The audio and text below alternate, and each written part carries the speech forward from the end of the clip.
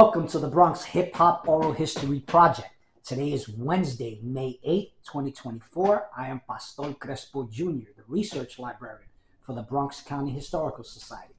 Today, I am joined by London Reyes, also known as B-Boy London, a dancer, pioneering B-Boy, a TV host, an aspiring politician, and a New York City breaker. Welcome, London. Well, thank you for having me. I appreciate that. Well, I don't that intro. I don't know if I'm worthy of that, but I appreciate it. Well, another thing that I left out is I do want to make sure that, people know that you are a community supporter, a community activist, and you work with kids all the time. Yeah. So that's something that needs to be credited to you, Yeah. On a few things that we'll cover. All right, cool. And we'll discuss it. That's definitely my life now, for sure. Thank you for everything you're doing, with the kids up in Yonkers and New York City wide. We like to start all our oral histories out by first asking your family background. Where are your parents from? And tell us a little bit about each and where they come from. Well, both my parents are Puerto Rican. My father was born in PR. My mother was the first of her 6 siblings to be born in the States. Everybody else was born in PR. So when my grandparents came here, I believe they came here in the 50s. Could have been like 45, between 45 and 52, because they came separately. Got it. My grandmother came first. My grandfather sent her over first to set everything up. And then he eventually came down. And back then, I call it like the Great Migration, really. Right. The 40s and the 50s, you had a lot of Puerto Ricans. It was just after the World War where they recruited, they took over the island, Vieques, and they did bombing. And, you can't even use the island, that part of the island anymore. Everything there is just, you can't eat anything, you can't grow anything, it's just there, unfortunately. The land is polluted with titanium tips artillery rounds. Correct. And they literally used that to do war games, and it cost a lot of Puerto Ricans health-wise. I mean, you could just see it. If you really study history and do the research, you can see what the American government did and how it used the Puerto Rican island just as one of the tools in its tool belts. And the people in the island were recruited to fight in this war, which we didn't ask for. And that's how we gained our citizenship. It was like to try to make us feel good. Like, you listen, okay, we're going to treat you a little bit different, Like, we appreciate that you're sacrificing your lives. So in return, we'll let you guys come and be part of the United States. You can't vote for the president. You can't be involved in the political structure. You can't have political will, but you can say that you're an American. A second-class American. Second-class citizen. We've been like that ever since. And we're one of the few countries that are still being occupied. Whether you're talking about Puerto Rico, you're talking about Gaza, there are still places in this planet that are being occupied. And I'm hoping one day people wake up and understand what's really happening. I don't know if it's too late to ever win our independence. We went through that. People got arrested. The shooting in Congress, was very well documented. But I think ultimately, for me, I think it's about a people trying to keep their culture alive, and understanding that we are somebody. And we've been stripped of that through the years.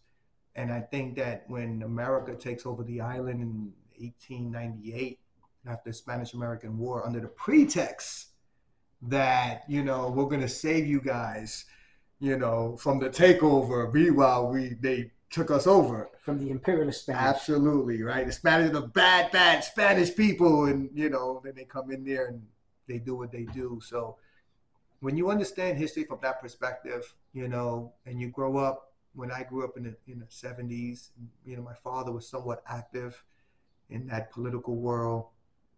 Not for any other reason, but just trying to make life better. I got to see and witness and be a part of a lot of things that when I look back to now, I realized, like, wow, that's incredible. And now I understand why I think the way I think, why I act the way I act.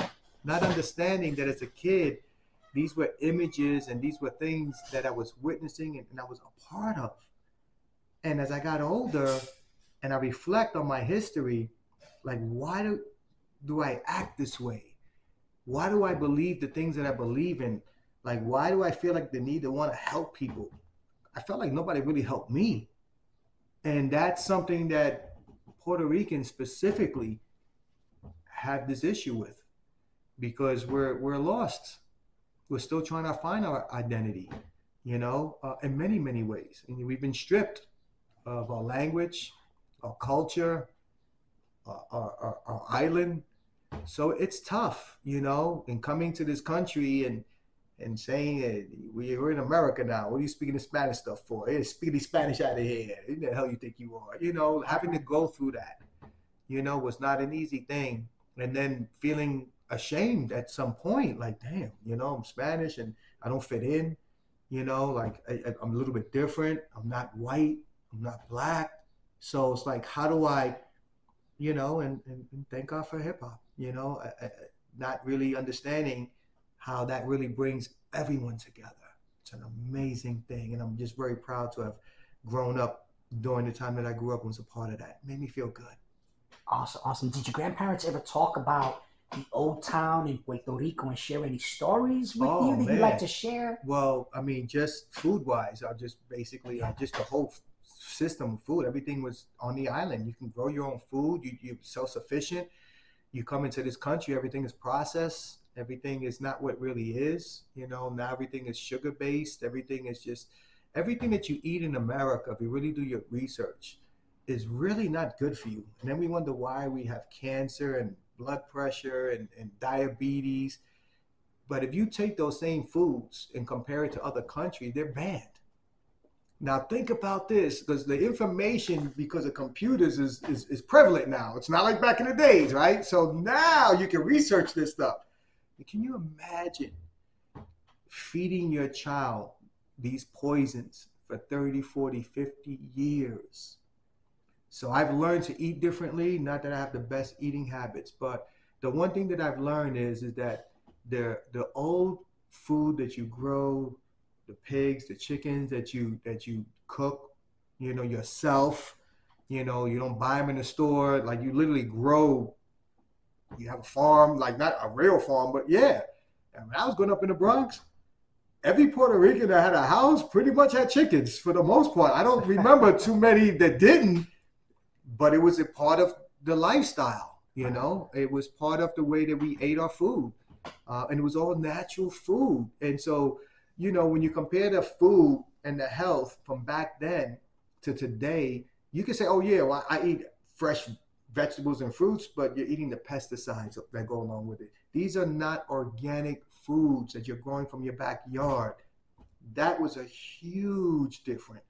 And my grandmother, oh man, she was superwoman, man. She would cook for everybody. I mean, it wasn't everybody had cereal. So my grandparents believed like cereal were for lazy people. That you had to have a hot meal. There was no like maybe okay. She had cereal, but that's if you're in a rush. You're running late. Okay, have some cornflakes or Cheerios or whatever they had back then.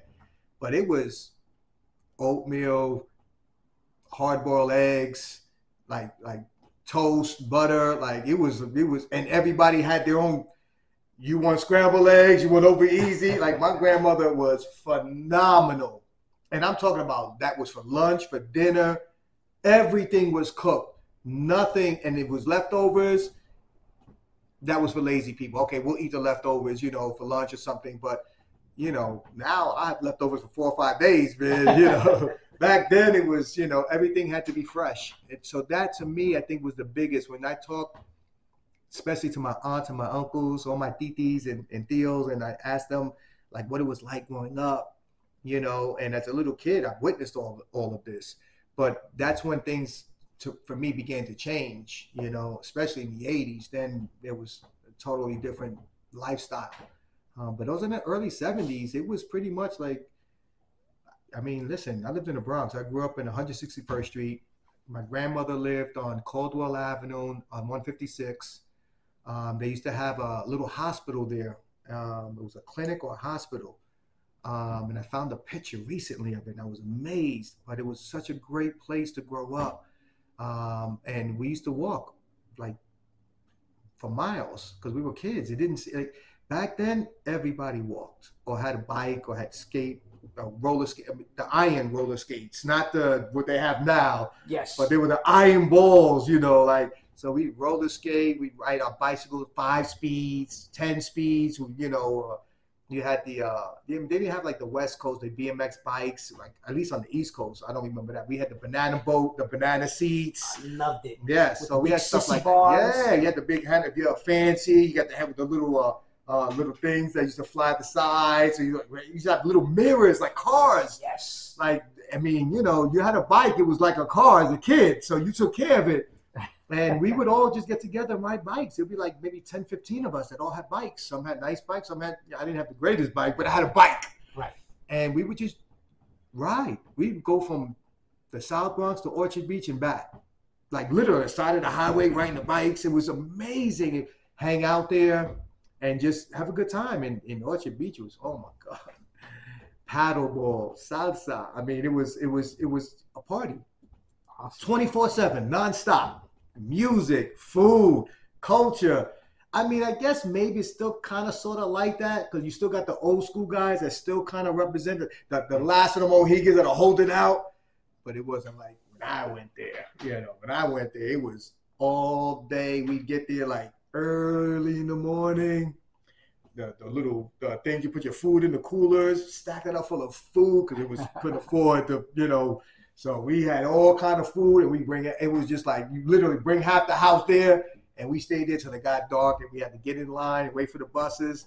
And there was thousands of people, so sometimes you have to wait 30, 40 minutes for our bus just because it was just rows of lines that they would have. Everybody would just sit there with their coolers, and they would sit there and wait to go home. And then the 12 bus, one, like 30 seconds later, the next one, 30 seconds later, the next bus.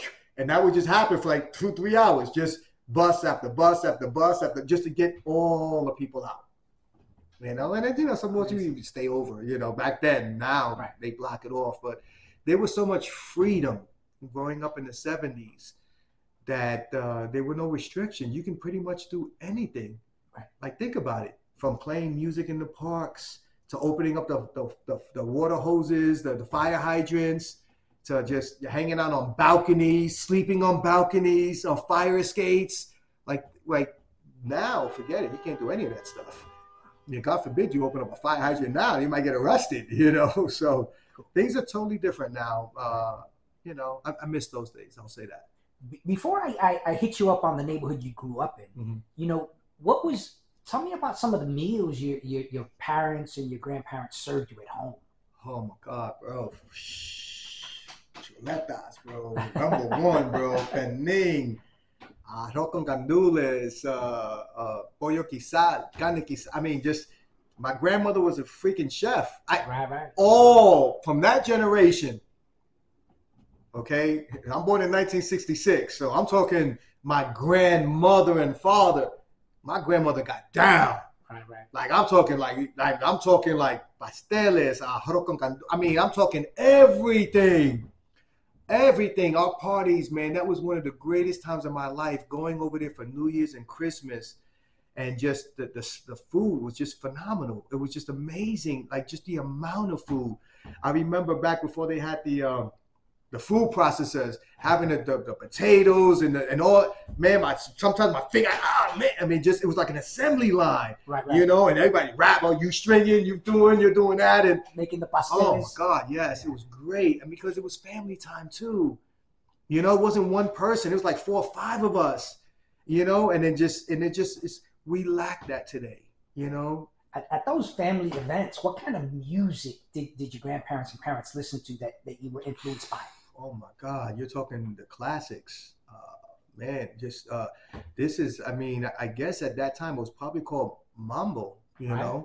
I don't even know if the word salsa was around, but it was Latin music, and like whether it's Celia Cruz, Tito Puente, Arsenio Rodriguez, um, this guy, what's his name, Machiko, oh my God, I forgot his name. He's one of the great Latin guys. I mean, my grandfather had a phenomenal record collection that I wish that I really fully understood those classic records, that my brother-in-law, who became the Wepa man, who went on to remake some of those things. Esa loca, Wepa. So he took a lot of those old phrases. Who's your cousin? Danny Vargas. He was married. He passed away during COVID, unfortunately. But he's known as the Wepa man, and he was the one that came up with all those Latin. Anytime you hear the Puerto Rican Day Parade, any of those Latin songs, Two in the Room, Two Without Hats, he produced and wrote. Him and his brother wrote a majority of all of those records, including Puerto Rico Anthem, all of that stuff. You know, unfortunately, like I said, it was stuff that was done prior. So I think that when the copyright stuff came out, because you used that phrase and you didn't own it, or you got that idea from this person on this record. So, you know, but these were like just things that we all grew up in, not understanding, because we were just kids. We didn't know. And for me, in particular, you know, I was a little confused because it was like where I grew up, especially in my grandmother's neighborhood, it was probably like 90% Puerto Ricans. I mean, maybe there might have been a Mexican, a Dominican, I'm sure, but everybody was Spanish. Right. Might have been a handful of blacks, maybe one white or Jew, maybe here or there. I'm not really sure, but what neighborhood was your grandmother from? And then you. Tell me about your grandmother's neighborhood. Well, she grew up on prior to them purchasing the house on Caldwell Avenue. My grandfather was a mechanic. They lived on Crotona Park area, so that's where they had rented an apartment back then. So my grandfather, I think he might have worked for Hertz, fixing cars. So he had saved up enough money to purchase this house that his 7 children all grew up in. And that house was 683 Caldwell Avenue. And that was right on the cross, was like a 156 in Caldwell Avenue. It's like in the middle of the block. You had one side of the street that was predominantly private houses. It was like maybe about 15 private houses. And then on the bookends, they were like the 6-story apartment buildings, so tenements. Then across the street was all 6-story tenements, fire escapes. They had the metal gates that kind of, I guess, you know, protected the buildings or whatever, right, or shielded. And it was nothing but kids, like hundreds of kids, like, you know. And then back then, like you see today, you know, you had people selling canepas and bilaguas and just, you know, just whatever, you know, sugar canes. Oh, and they used to come with the sugar canes, man. Ooh, you know, suck all the juice out of that. But it was natural sugar. Right. It wasn't processed again, you know. And these, again, canepas, these are all organic, natural things that grow from the earth, stuff that we grew up in, that was part of our lifestyle, our culture. And everybody, you know, whether you were Puerto Rican or not, enjoyed these fruits. You know, it was part of the culture. Like, you just, there's no way that you could tell me that you grew up in the Bronx in the 70s and you don't know what a canapa is or anything like that, or sugar cane. Like, that was in New York. It was prevalent. I mean, you know, fruit stands, they were everywhere, you know, not like today's fruit stands, you know, but it was just a different time. It was a different era, a different culture. Even the mannerisms were different. The people were polite. They always helped out. It was community-based. Other people's parents were allowed to reprimand your children without getting shot or stabbed or beat up. You know, it was just a different time. It really was about community. Not that it was particularly safe, but there was just something about you in your community, you were safe. Maybe outside of that, there was a different game. Right. But that's why when you really study the gang culture and the lifestyle, when they talk about you don't leave your neighborhood, that's really what it was.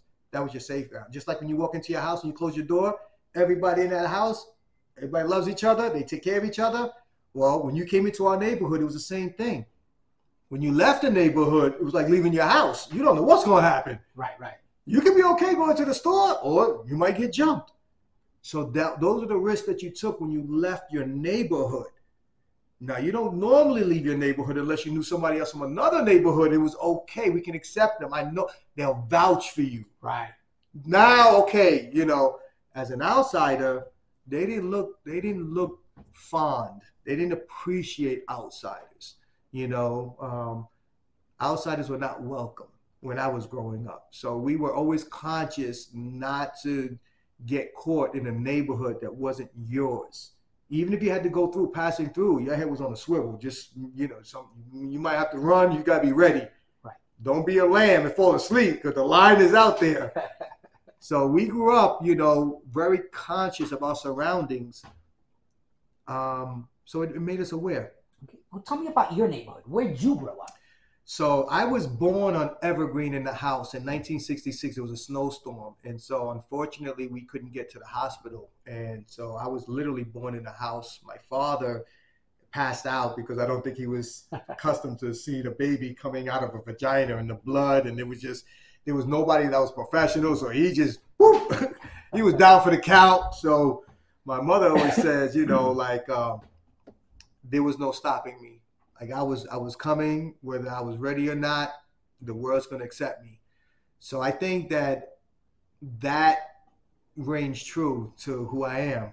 Like when I come, I'm coming. There's nothing that's gonna stop me. So from Evergreen, we moved to 161st Street in the Grand Concourse. Okay.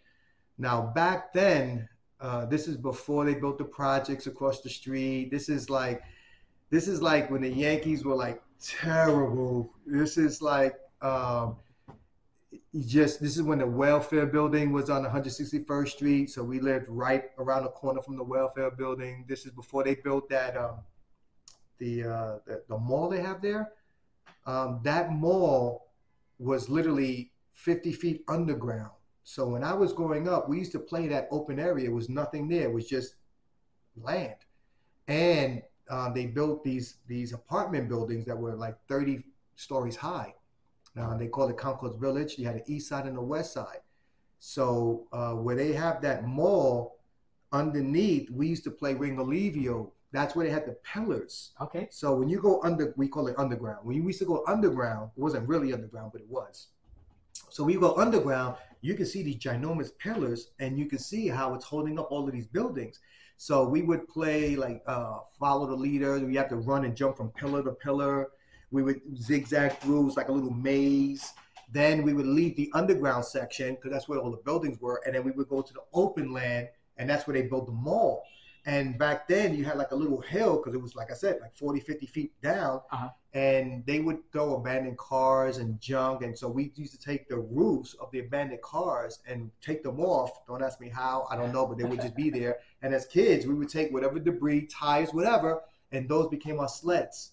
And we would go down these hills all the time. And I remember one time I was with my best friend, Craig Logan at the time, and my sister, and we were on the car hood, and there's no control, there's no brakes, there's no steering wheel. You just, and I remember we were going so hard down that hill and so fast. And I think there was a tree stump or something that was sticking up. And when the hood hit it, it flipped over. And I remember my sister was in the air, and she fell and she just stopped moving. So we thought she was dead. We had no idea. We start running like, oh my God, rain. And we're running. And we get her. She's like, no, I'm okay. I'm like, oh my God, this is crazy. I remember, I think it was 1976 or 77. We had a major snowstorm. Again, you're going 30, 40, 50 feet down. So the snow would accumulate. So I remember one time, again, my best friend, he had me doing crazy stuff. So Craig and I started to dig like not a tunnel, but we started to dig down like a circle, like going, like, let's see how far down we could dig. And he dared me to go down head first. And me, like an idiot, I do it. And I can't get out. The blood is rushing to my head. He's not strong enough to get me out. I'm like, long story short, I get out. But like, I just like things like that. I remember playing games like punch ball, handball, slugsy, kick the can, ringalivio, manhunt. I remember just playing outside every single day. I remember, man, as soon as I got out of school, go outside. Saturday, right after the cartoons, right outside. Nobody ever stayed home. Like there was always kids outside. And today I don't see that as much. And it makes me feel kind of sad. Right. You know, you're losing that social connection. Um, and hopefully we'll get back to that. Wow. Wow. Take us through your elementary school and middle school and high school. Run us through those schools and your experiences. Anything that stands out in your memories. Well, I remember going to PS 156. That was not too far away. We used to walk to school back then. It wasn't that far. And, you know, in elementary school, you know, I was a good student until I hit the fifth grade, I think. And I got hit by a car. And so I had to miss a lot of the school year. I was in a body cast from my neck all the way down to my toe. And they had to cut a hole so I can breathe. I had to cut a hole so I can pee and so I can defecate. Wow. So it was tough and it was very itchy. It was hot. It was the summer. It lasted that whole time. And I had to get tutors. And so from that point on, I wasn't the greatest student because now I was like, man, I'm home. And then I started playing hooky and, you know, but I eventually graduated. I don't even know how, but I graduated. And then I went to the school that was right next door, which is the Lou Gehrig. I believe it was 156, PS 156. So I went from PS 151 to PS 156, which is the Lou Gehrig school. So that was kind of cool, I thought, because I was like, wow, Lou Gehrig, New York Yankee legend, you know. And then they had sports, so that was something that I was kind of into. I loved basketball. I was pretty athletic, loved baseball, was a huge baseball fan, collect baseball cards, comic books, fantasize about being a baseball player. I would go to the Yankee games. We would sneak in. It was so cool. We were like the bleacher creatures because we were able to sneak in. If we were lucky enough back then, I believe a ticket cost $1.50 to go to the bleachers, which were not desirable seats.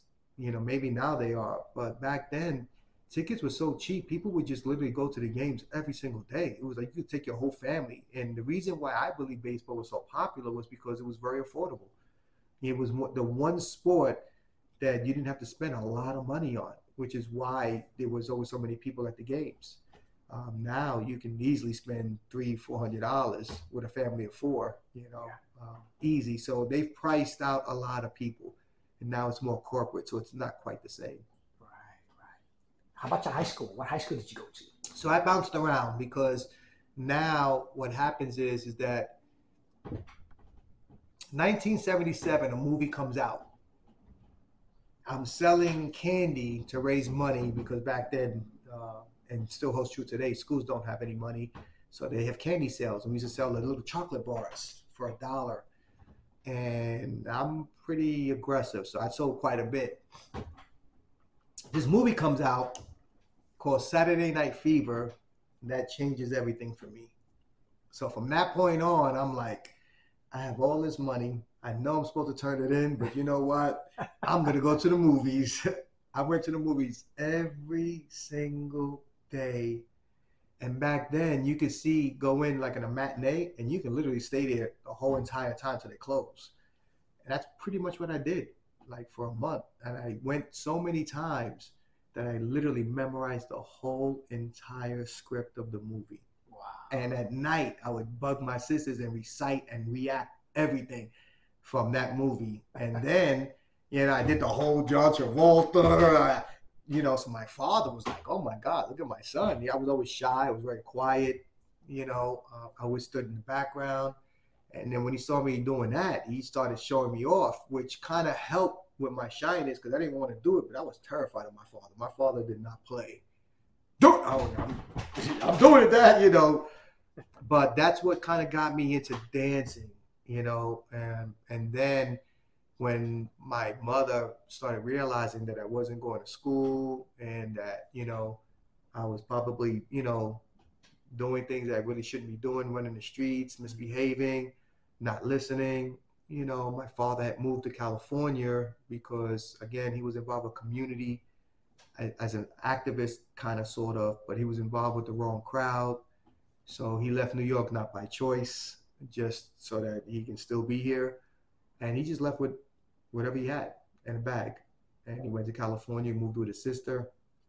And then later on, my mother said, you got to help your son because he's going to get lost in these streets. And I was I was doing a lot of bad things, to be honest with you. Mm-hmm. I even hate to repeat what I'm doing just because it's like I think back to it now. It's like, oh man, like, oh, I'm embarrassed to let people know. But let's just say that I was in a lot of trouble. So with that, they shipped me out to California with my sisters, and that was '78. So that's when I start bouncing from school to school.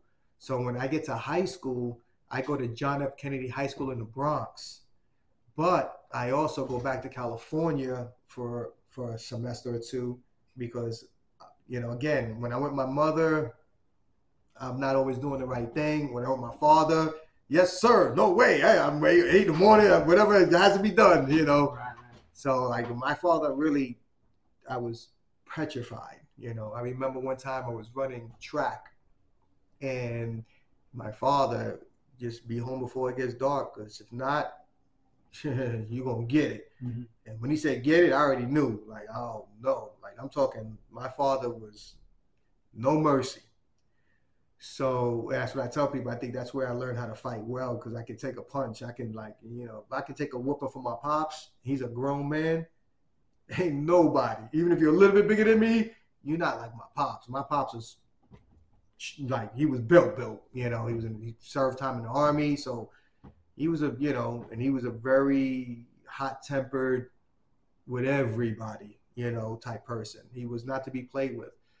So it was tough, growing up, and me bouncing back and forth. I never had a chance to set any real roots, which is why I think in the beginning, people really couldn't put a finger on me because I didn't stay in any one place long enough, But I'm fortunate that in my life, I did make some imprints. So, when I go to John F. Kennedy, that's where a lot of the top B-boys and dancers went, whether your name was Crazy Legs, Action, Powerful Pecs, Fast Break, Awesome Paul, Mr. Freeze, a guy named Leon, Frankie. I mean, it was just an incredible time of my life because there was a guy named Glide Master from the New York City Breakers, and him and I became like the best of friends, and we were like inseparable.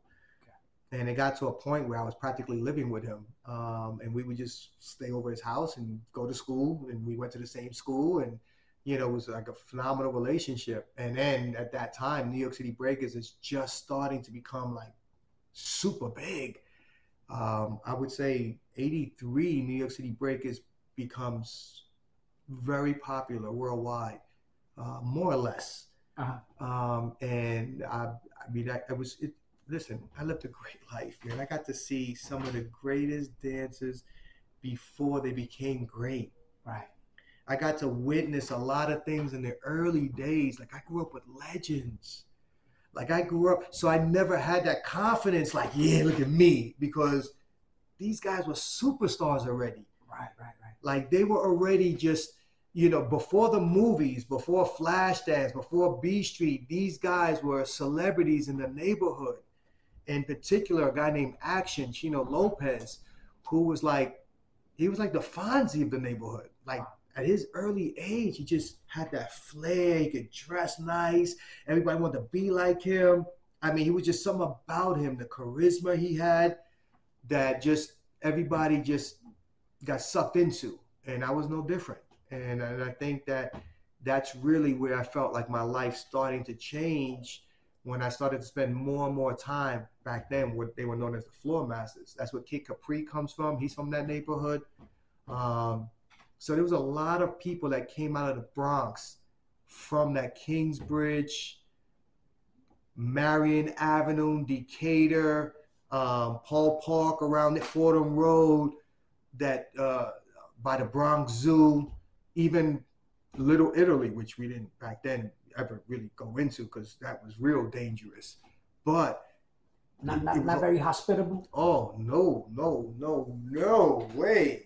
Wow. Oh no, you would get chased out. I mean, I remember, I don't know what year this was. This had to be, I would say 1980 maybe, somewhere around that time. there was a problem with the Albanians. Albanians had a strong hold on Mashula Park. They owned most of the apartment buildings. They were white. They got along with the Irish for the most part in comparison to the Puerto Ricans. Mm-hmm. They definitely did not like the blacks. So when I moved to Marion Avenue in 1979, maybe 78, my mom moved there. There were not many blacks on that particular block within that area. Again, everything was predominantly Puerto Rican, even back then. And I remember a person by the name of Damon Flagg. We gave him a nickname of Kumbalata, because he was one of the first blacks to move into the neighborhood. So we say, oh, you're black, you're Kumbalata. And to this day, they call him Kumbalata. I don't know if we could do that today, but he embraced it. There was a guy named Kev Green, who was a rapper, who did a song called B-Boy Your Best. I remember when he moved into the neighborhood. He was light-skinned African-American. We became good friends. I remember dancing with them, breaking for them for their record that came out, I believe in 1984, they had that record. But there was a strong, and I remember the Albanians came in and with chains, bats, and you want to see a bunch of Puerto Ricans spread out, everybody ran for their lives. Went into the buildings, locked the doors, went upstairs, got on rooftops. Like, it was not good. You know, there was, if you went into their community and it was a problem, they were going to retaliate. And that was a retaliation. Not that we had anything to do with it, but just the fact that we're from the block, we're from the neighborhood, mostly blacks and Puerto Ricans at that time, we were going to pay that price. So there was a couple of times, you know, even when I used to live back with my grandmother on 156 or even on 161st, where, you know, there was gangs were, you know, very common. And they were common, I don't think people really understand, because it was dangerous. Right. You needed protection. You needed help. Right. And there was a guy named Little Man who was ruthless. I didn't know who he was. I'm just a kid. I don't even know. I just know that I could take a whipping. And I'm not going to let this guy, you know, rob me like he was robbing everybody. That's it. Let me see. Turn out your pockets. You got rabbits. So you got to pull out and make sure that they see the white. Make sure there was nothing there. And I'm like, nah. Because I had baseball cards, and I was a baseball card. We used to flip them. And I'm like, nah. I mean, huge baseball. Like, fantasize. That's all I ever did. And I was like, nah. And there was just something about my attitude that he just said, I like this kid. Like, he got some spice. He got a little bite to him. Yo, from now on, ain't nobody messing with this guy, right? You mess with him, you got to deal with me. So then I was like anointed. I got protection. I felt good. Now I felt like, okay. So nobody kind of messed with me after that point. You know, and then as you get older and they feel like if you have some type of talent, they start protecting you. Like, nah, you ain't got to do that. We got this. You're gonna be the one that's going, you know, look out for us and help us, and you different. You know, and that went for sports athletes too. If you were a sports star, they felt like, you know, they protected you. You didn't have to do certain things, because what people don't realize is that there were times you're going to have to do things. Mm-hmm. If you're going to survive in this neighborhood, you got to demonstrate to the stakeholders, which for the most part are gang members, like, you got to hold your own. I don't care if you don't know how to fight. You're going to show us, or you're going to get your ass kicked. Mm-hmm. Now, either we going to kick your ass, or you going to handle your business.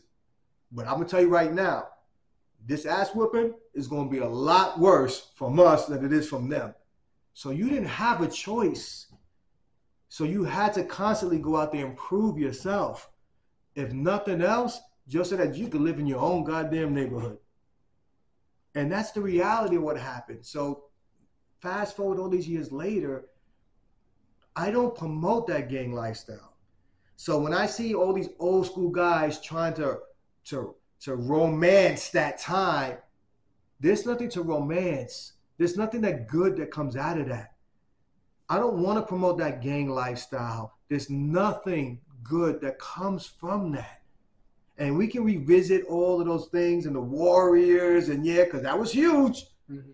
But let's be honest, that was a very scary time. It was very dangerous. We did what we had to do to survive, because at the end of the day, we're survivors. We survived the gang era. We survived the crack era. We survived the heroin era. We survived the burning of the Bronx. We're survivors. We made it. How many people can say that? When I look at my friends, the people I grew up with, the neighborhood, they're dead, in jail, no longer with us. And we survived? Man, stop playing. Life is great. What is there to be upset about? I mean, things are not perfect, but man, if you came out of where I came out of, man, I'm blessed. What is there to complain about? Got it. Before we move into breaking, who were some of those gangs that existed while you were growing up in the 70s? Well, they were all miscellaneous gangs. Got it. You know, so it wasn't, you know, but these gangs existed even prior to me, because my father grew up, was a part of that. Not that he was a gang member, but their gangs existed for I don't know how long, maybe the beginning of time. That was part of living in the Bronx at that time.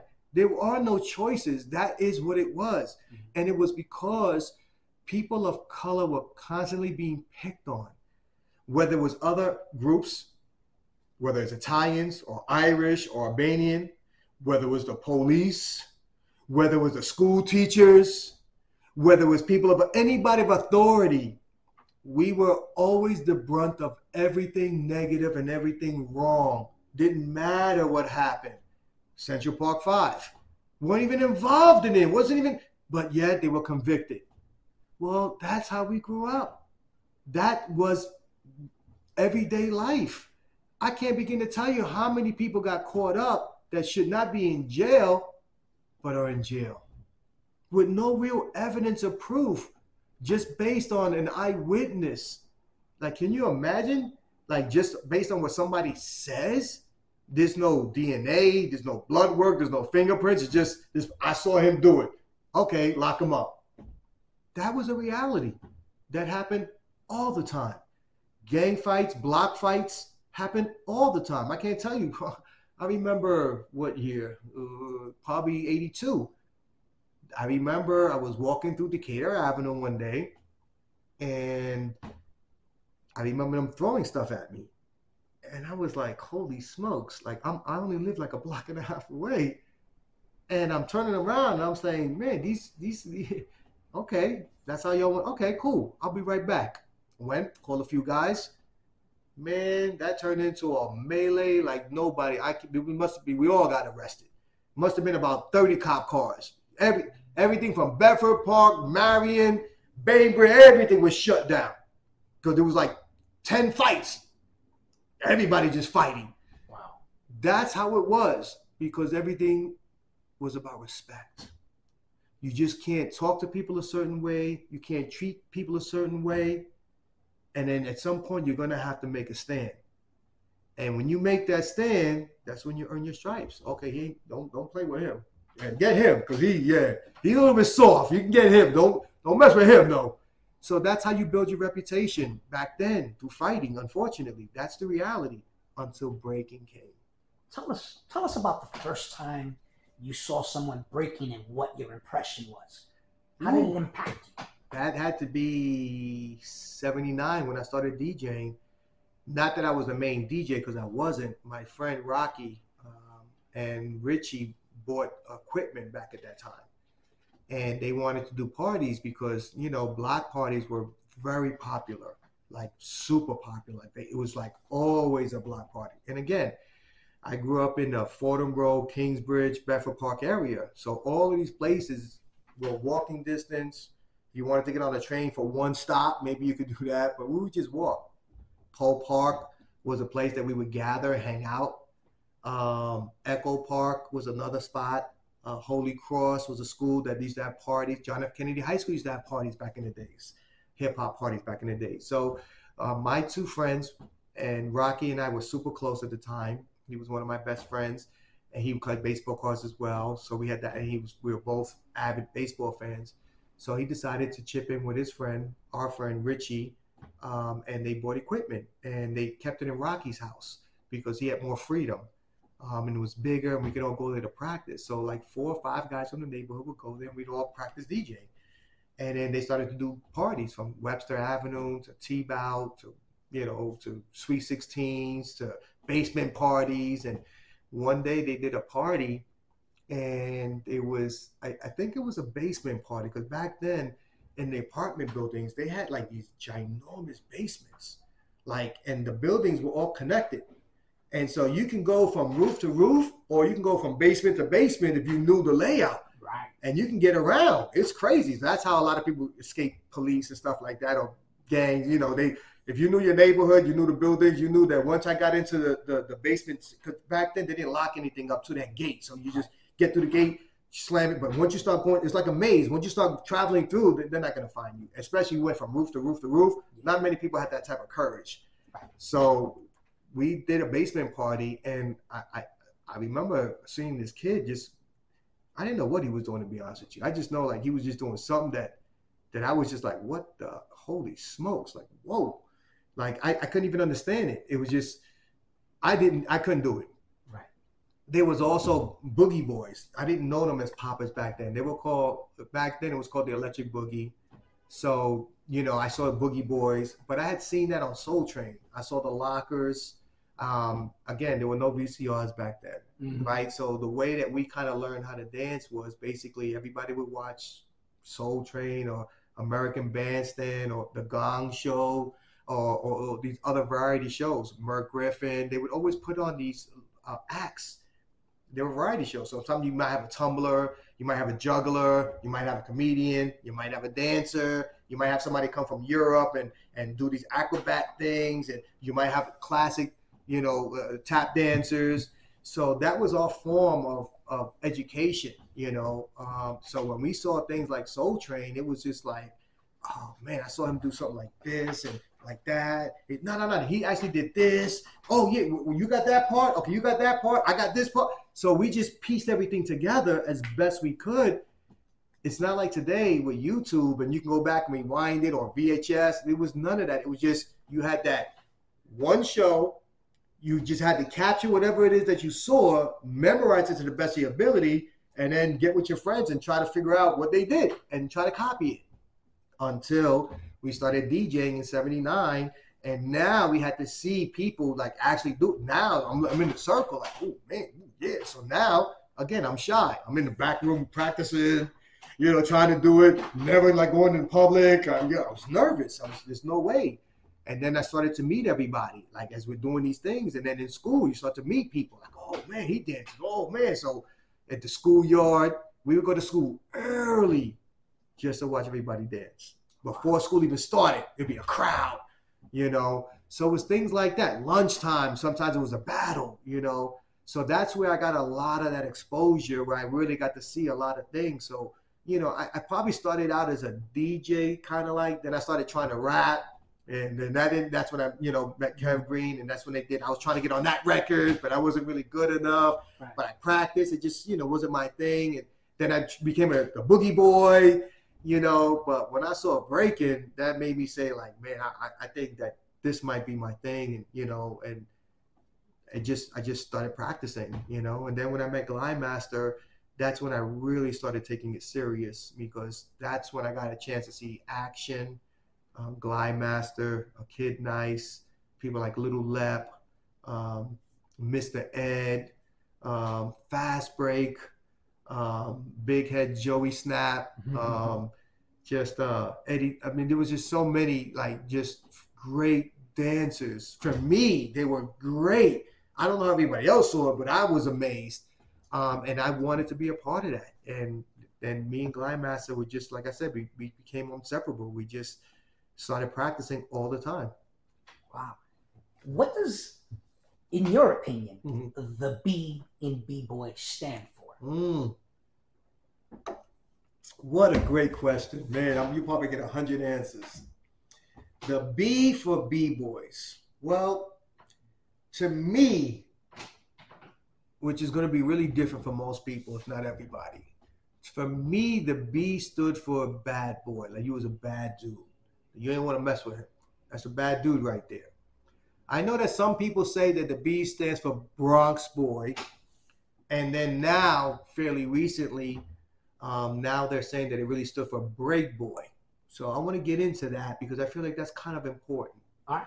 So the reason why, to me, that it really stood for bad boy is because when I was growing up in the Bronx, again, I'm born and raised in the Bronx, been a part of everything from the very beginning. Born in 1966, so I don't want to hear anything. I remember they tried to make an argument. Were you there? In 1973 when Kool Herc did the party? How can you talk about that? I said, oh man, you're right. Let me ask you a question. Were you there when they made George Washington the first president? So how can you talk about that if you wasn't there? None of us was there, right? So we should just forget about all of that. Were you there when the dinosaurs roamed this earth? Does that mean it didn't exist? So it's not about being there. It's about doing the research, collecting the evidence, the DNA, the fingerprints, the blood work, the documentation, and putting it together so that it makes sense, opposed to taking one person's word for it. Or sometimes it can be a conspiracy. So the reason why it's bad boy is because when I was growing up in the 70s, and we would see guys, yeah, what? I didn't see them dance. Yeah, check out them B-boys over there standing over there. They weren't dancing. I didn't see them pop. I didn't see them lock. I didn't see them break. I saw some gangster-looking hardcore dudes like, yeah, what? Holding up that wall. That's right. That's where you get the B-boy pose, right? What is a B-boy pose? That's a bad boy. He not doing that. He like, what? He's like, yeah, what? That's a bad boy. It just so happened that this energy was coming out of the Bronx. So now people say, whoa, okay, he's a bad boy. He's a Bronx boy. He must be from the Bronx. Because only people from the Bronx act like that. So that's where you get the confusion. That's a bad dude. But all the bad dudes were coming from the Bronx. Brooklyn didn't have that energy. I got mad respect for Brooklyn. But Brooklyn was a different energy. The Bronx was about that. That's why when you look at the photos, you look at the archives, you look at the documentaries, everything is coming out of that Bronx. That's not to take credit away from Brooklyn or Queens or anybody else who maybe has some type of fire going on, but there's levels to this. There's a difference between a house fire and the World Trade Center being on fire. There's a difference. One floor burning or 99 floors burning. There's a difference. So to me, it's bad boy that came to be a Bronx boy. But when Kool Herc started DJing, he coined the phrase, not in 1973. He coined the phrase break boy because he was playing breaks of the record. Now, when you really do your research and study all of this, none of this stuff can be proven for what they are saying, whether that's Kool Herc or the people from 1973 party, because this room that we're in was about the size of the room that they did this party in. And you're telling me that this room that cannot hold more than 50 people, but when you speak to people, it seems like 300-400 people were there. Come on. What are we doing here? Like, this is history, and it's important history, and it's important that we get it right, right? So to me, when I started to speak out, because I felt like that wasn't really accurate, then I got blowback. So I did an interview back in 94, 95, I think, and Legs. There's a whole bunch of pioneers that are there. And again, I'm not really talking much because a lot of these dudes are before me, but they're not saying the right thing. So now they say, man, London, you've been kind of quiet. What are your thoughts? I said, oh, you shouldn't have asked me, because you asked me, I'm going to tell you the truth, and you might not like it. And I said, well, it's a beautiful story that someone like Kool Herc in 1973 started to play the break of the record, and that's where you get your break boy or your B-boy. I've seen Crazy Legs say it. I've seen Mr. Wiggle say it. I've seen Kool Herc say it. I've seen the Twins say it. I've seen everybody say it. And I said, well, if that's true, and it started with him, then name me a crew that has the word break in it. Because if it starts with him and nobody knows about anything else but what comes out of him and his camp and his party, then everything should be break. So it should not be called the Rock Steady Crew. It should have been called the Break Steady Crew because he's playing the breaks for the Break Boys. It should have been Dynamic Breakers, but they come after. It's really Dynamic Rockers.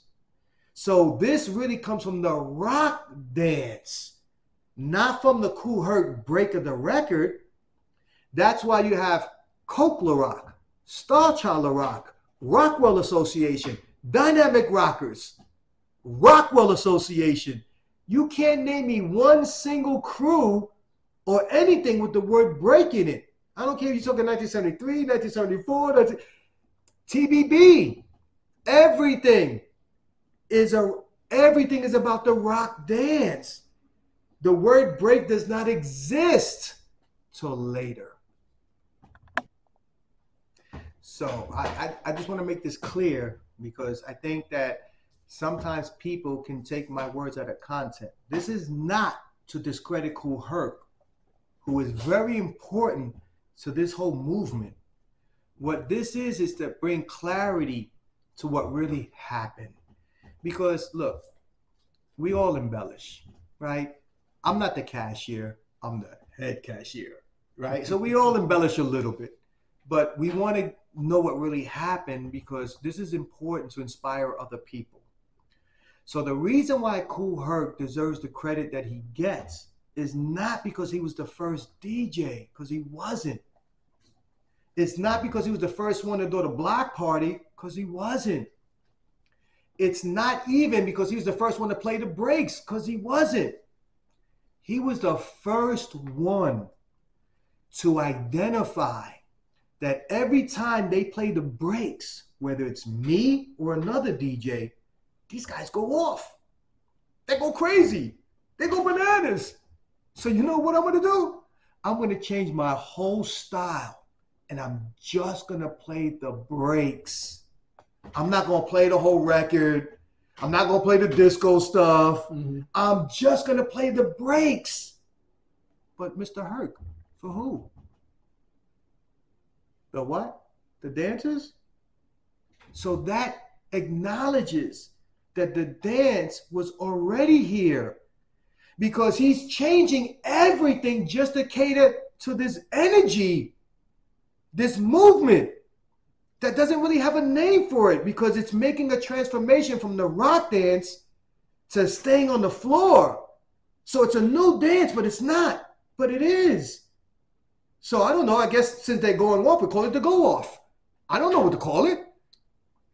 So that's why you get all these different names. The boy on yoing, because they used to have these hats with the ball, the go off, breaking. They didn't have a real name. So when he starts playing the break, now he's saying, well, let's call them break boys or beat boys. That's after the bad boy. That's after the Bronx boy. Now that becomes the break boy, the boogie boy. But in the beginning, again, when you're walking down the street and you see B-boys, you don't want to mess with them. That's some bad dudes over there. That's right. But what people didn't realize, a lot of these thugs used to dance. You think every thug acts the same way, talks the same way, walks the same way? No, some thugs like to fight.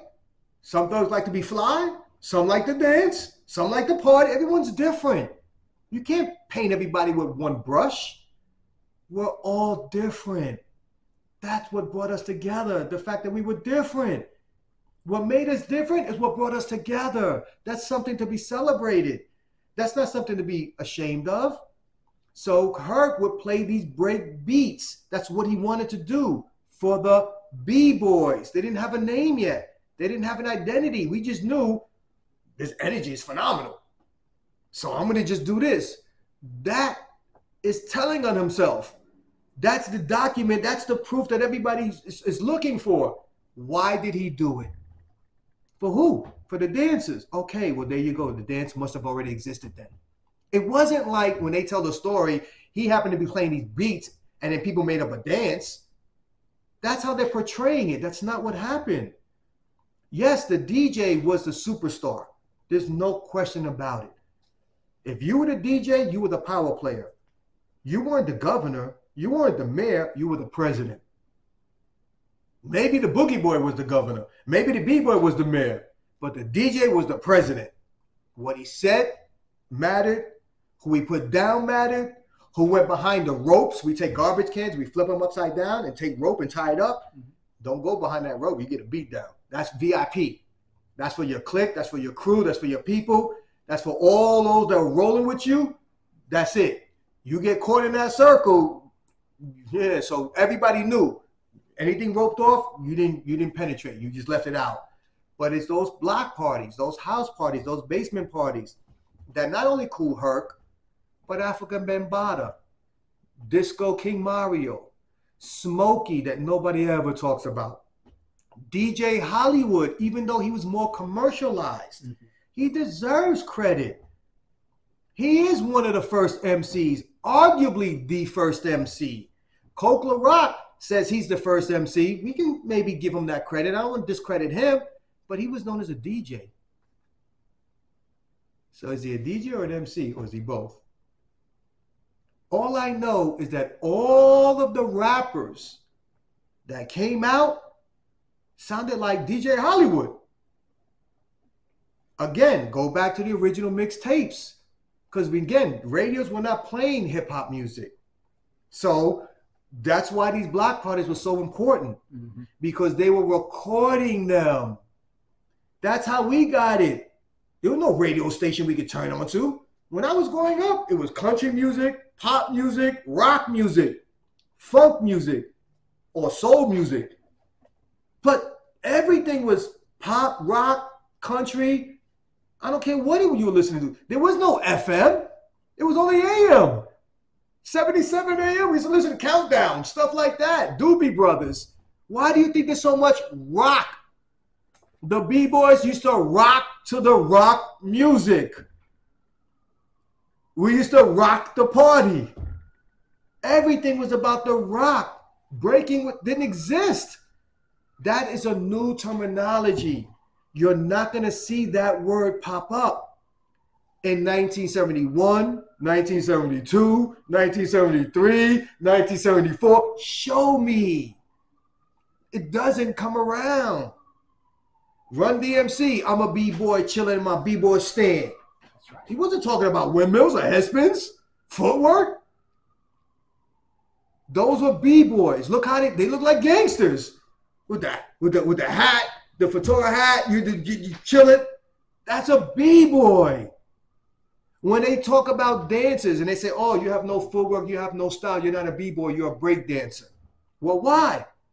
Because you ain't got that attitude, you ain't got that flair, right? Well, what is that? That's a B-boy. But wait a minute, I'm doing windmills, I'm doing headspins. Yeah, but you're not a B-boy. If you start to put it together, it makes sense. The B-boy is not the dance. Mr. Wiggles, to me, the greatest B-boy ever to walk this planet. My personal opinion, my favorite. You ain't gonna find no one better than him. He's gifted. He can rap. He can produce music. He can play the electric guitar. He listens to rock music, soul music. He's a rocker, a breaker, a locker, a graffiti writer. He does everything. And everything phenomenal. Everything. His artwork, A+. His popping, A+. His breaking, A+. And he's not even a breaker. But when you see him break, you're like, well, yeah, that's a B-boy right there. I get it. He's nice. He does he's a B-boy. The greatest ever. Because B-boy is a lifestyle. It's a mindset. It's the way that you approach things. It's the way that you solve things. It's the way you absorb things. That's a B-boy. It's not someone who does windmills. It's not someone who does footwork. That's a dancer. That's a breaker. Cool. I love it. I'm a breaker, but I'm a B-boy. I'm a real Bronx B-boy. I live that life on both sides. The dark side and the light side. I've been through it all. I've seen it all. And I'm here to tell you my testimony that a B-boy is a bad boy who happens to be from the Bronx. And now he can break. And so I'm a B-boy that's about to break down some knowledge now. That's a B-boy. And if you can't break it down like that, you ain't a real B-boy. Come talk to me. I'm telling you what it is. Awesome, awesome. With New York City Breakers, the first breaking crew you were down with? Yes. The only one. Talk to me about the evolution of the New York City Breakers. How did they come to be? So, the New York City Breakers starts with a guy named Noel Manuel. His name is Kid Nice. So he was always known to be a leader within the community because he was always trying to do things, create things, put things together. Now, he's a kid. We're all kids. He was older than us. He's, I think, 60 right now, or about to be 60, but he's up there. So again, if I'm 11 and he's 13, doesn't seem like a lot, but trust me, that's a big difference. If I'm 13 and he's 15, the conversations are totally different. He's probably talking about women, and I'm still collecting baseball cards. It's night and day. Okay? When you're 58 and he's 60, there's no difference. Now, again, bringing it back in time because it's a different era. You're talking late 70s, early 80s. Life was completely different. Completely different. So back then, it was about sports. It was about teams. You had gangs, that was a team. You had baseball, that was a team. You had breakers, that was a team. You had poppers, that was a team. So everything was about bringing people together to do something that everybody could be a part of. That's what Noel did. Kid Nice. Whether he started his own football team, his own baseball team, now he decided one day, I want to start a breaking team. Didn't have a name for it. Went to his best friend, Chino Lopez, who's known as B-Boy Action, and said, Chino, I want to start a breaking crew. You know, like I think we're just as good as all these other people. Like, let's put something together. He said, all right, let's do it. So that was the birth of the Floor Masters. Chino, who I believe had a cousin that was in Brooklyn that was associated, was a part of a group called the Floor Masters. They were a rocking group, to believe it or not, Right. And asked for permission because, again, everything was about respect. You just couldn't go and just do things on your own because you can get snatched up, even from dudes in Brooklyn, which was like an hour away. But there was a level of respect. So he got the okay. They decided to form a crew, and they decided to call that crew the Floor Masters. And the Floor Masters are significant because back then, everything was really, again, you have to keep this in mind. Just look at the footage. Don't take my word for it. Go to any footage.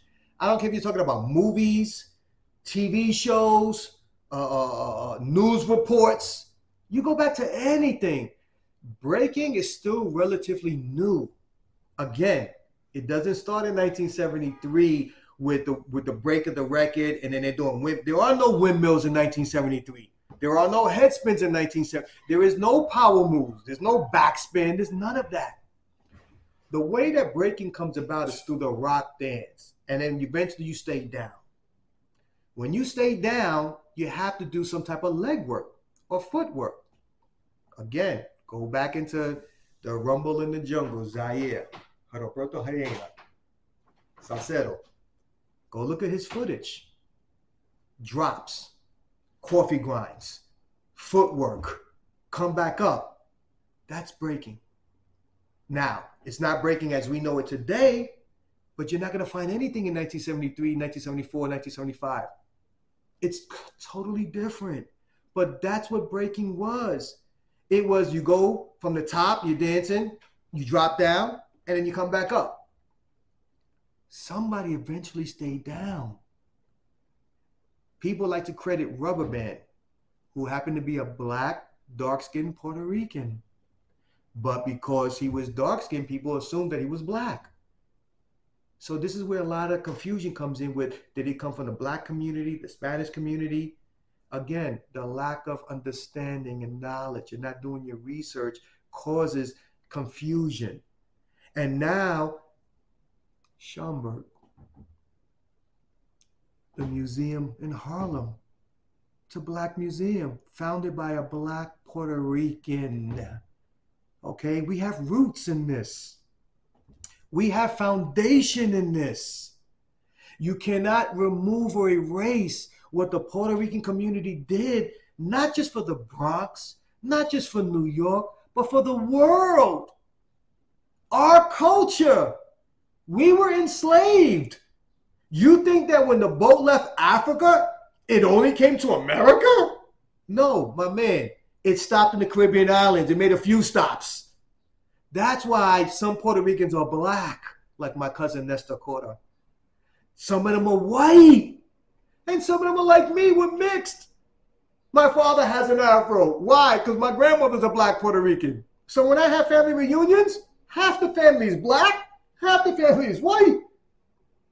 So people don't understand. We are Taino. We're indigenous. We, Puerto Ricans, are indigenous. You can't get any better than that. We're organic. You want to buy organic food? We're organic. We brought culture to America. You have to understand history. The American government was not letting African Americans learn about their history. You didn't have Afro-American studies back in the 70s. There was no education. Everybody was being stripped of their culture, including the Puerto Ricans. But it was the Puerto Ricans that were migrating from the island. They weren't getting stripped. They kept their culture. So when my grandparents come here, they're bringing culture. They're bringing language. They're bringing music. They're bringing timbales and congas and all of that, clave and all of that stuff. That's the resurgence. That was not happening until the Puerto Ricans, with all due respect, and I don't mean any disrespect to anybody, just please do your research. Go back and look at it. There's a lot of black Puerto Ricans that contribute to Latin jazz. Chano Ponzo, who went and teamed up with Dizzy Gillespie, Manteca. He was Latin. He couldn't read music. He couldn't write music. But Dizzy Gillespie could. So that's why he gets credited. But it was him. And he admits it. He did a documentary. He says, oh, yeah. He said, boom, da, boom, da. And he's explaining to him with his mouth. The bass plays like this, and the horns hit. And I start writing it down. He says it. And then he says, but it lacks structure. So I added the bridge. So because he added the bridge, he became a writer. And then Chano Ponzo was a little hot-tempered, gets stabbed, he dies, and then history gets forgotten. Nobody ever talks about him. But what people don't realize is that if you're from New York, I can't talk about California, I can't talk about Florida, I can't talk about Chicago. But all I can tell you is that the energy in New York, if you could not play Latin music, you could not work. Mambo ruled the world. Not just New York, America, and not just America, the planet. It was the #1 music genre of its time. That's why the Palladium is so important, because that is a central location. So people from the Bronx can go there. People from Brooklyn can go there. People from Manhattan are already there. You see the white people there. You see the black people there. And you see the Puerto Rican people there. Cuban Pete. He wasn't Cuban. He's Puerto Rican. But Mambo was considered Cuban. So I know you're Puerto Rican, but you're going to be Cuban Pete. Look at his footwork. Look at what he's doing. You can see him breaking elements of it. So these are all the things that influence this b-boy culture. The issue really is, if I can really be honest, is that the African American community has never been to a real Puerto Rican jam. Never been to our functions, our parties. So you can't tell our history. But someone like me, I grew up in that culture. And I went and spent time in your culture. So I can tell your story and my story. But you can't tell my story because you ain't come to our house. You didn't eat our food. You didn't listen to our music. So that's why you feel we don't have a part of this, because you were not involved in what we were involved in.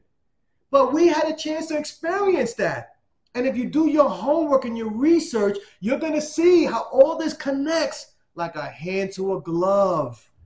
It all connects. It's so clear.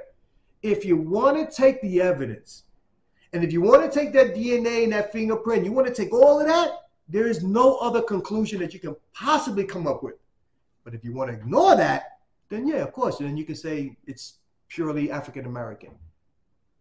It's impossible. Again, Schomburg, Chano Ponzo, like it's all of it is there.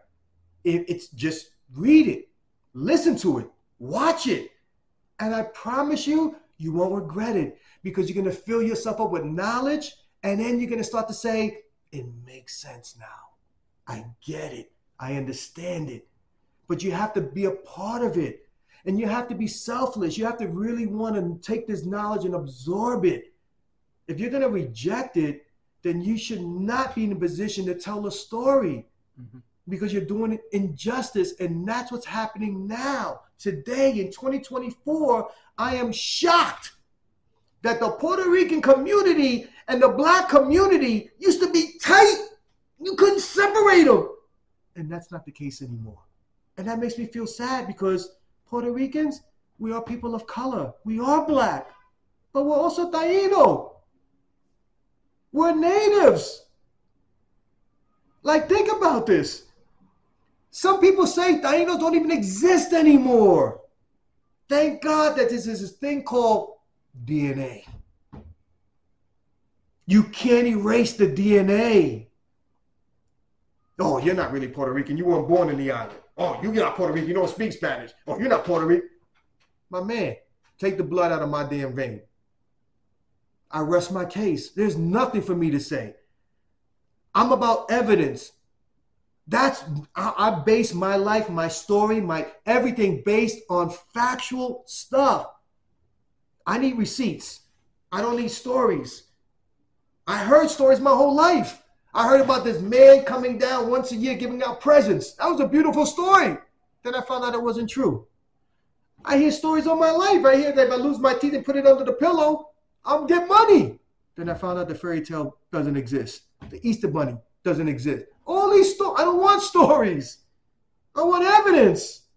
I want documentation. I want the truth. That's all I'm looking for. That's what everybody wants. So why can't we just be honest? Let's go to the historical records, whether that's movies, pictures, videos, news articles, books, Daily News, New York Times, Washington Post, whatever. It's all there. Just research it. It's not that hard. If I can do it, anybody can do it. Trust me, I'm not the sharpest pencil in the box. But at least I'm in the box. Gotcha. I appreciate that. Now you, B-Boy London, what were you known for as a breaker? What was your name? Popper, locker, a rock dancer, or what power moves your thing? What makes B-Boy London a breaker, a B-Boy, a dancer? Well, I think that I started late. Most of the guys that I grew up with started in the 70s, whether that's Little Lep from the 70s, Fast Breakers from the 70s, Action is from the 70s, Kid Nice is from the 70s. All these dudes pretty much that I grew up with, went to school with, Mr. Freeze from the 70s. All these dudes went to the same school for the most part, with the exception of one or two. So my life is so blessed because I got a chance to see the authenticity of what this was really about. But my fame doesn't come till probably 1983 when I started doing windmills, reading a book. When I learned how to do windmills and I realized you didn't need your hands, because in the beginning you need your hands to push off and catch yourself. But when I realized, man, you don't need your hands. I can use my forehead and I roll over and now I can do whatever I want. Once I learned that, I started like, well, let me see if I can grab this, I started out, I think, with a soda can. And then when I did the soda can, I said, ooh, I said, man, let me get a book. It wasn't a book, it was like the spiral notebooks back then. Right. So I started with that. Again, thank God, photos don't lie, video don't lie. I was in a contest in the PAL on Fox Street. It's no longer there.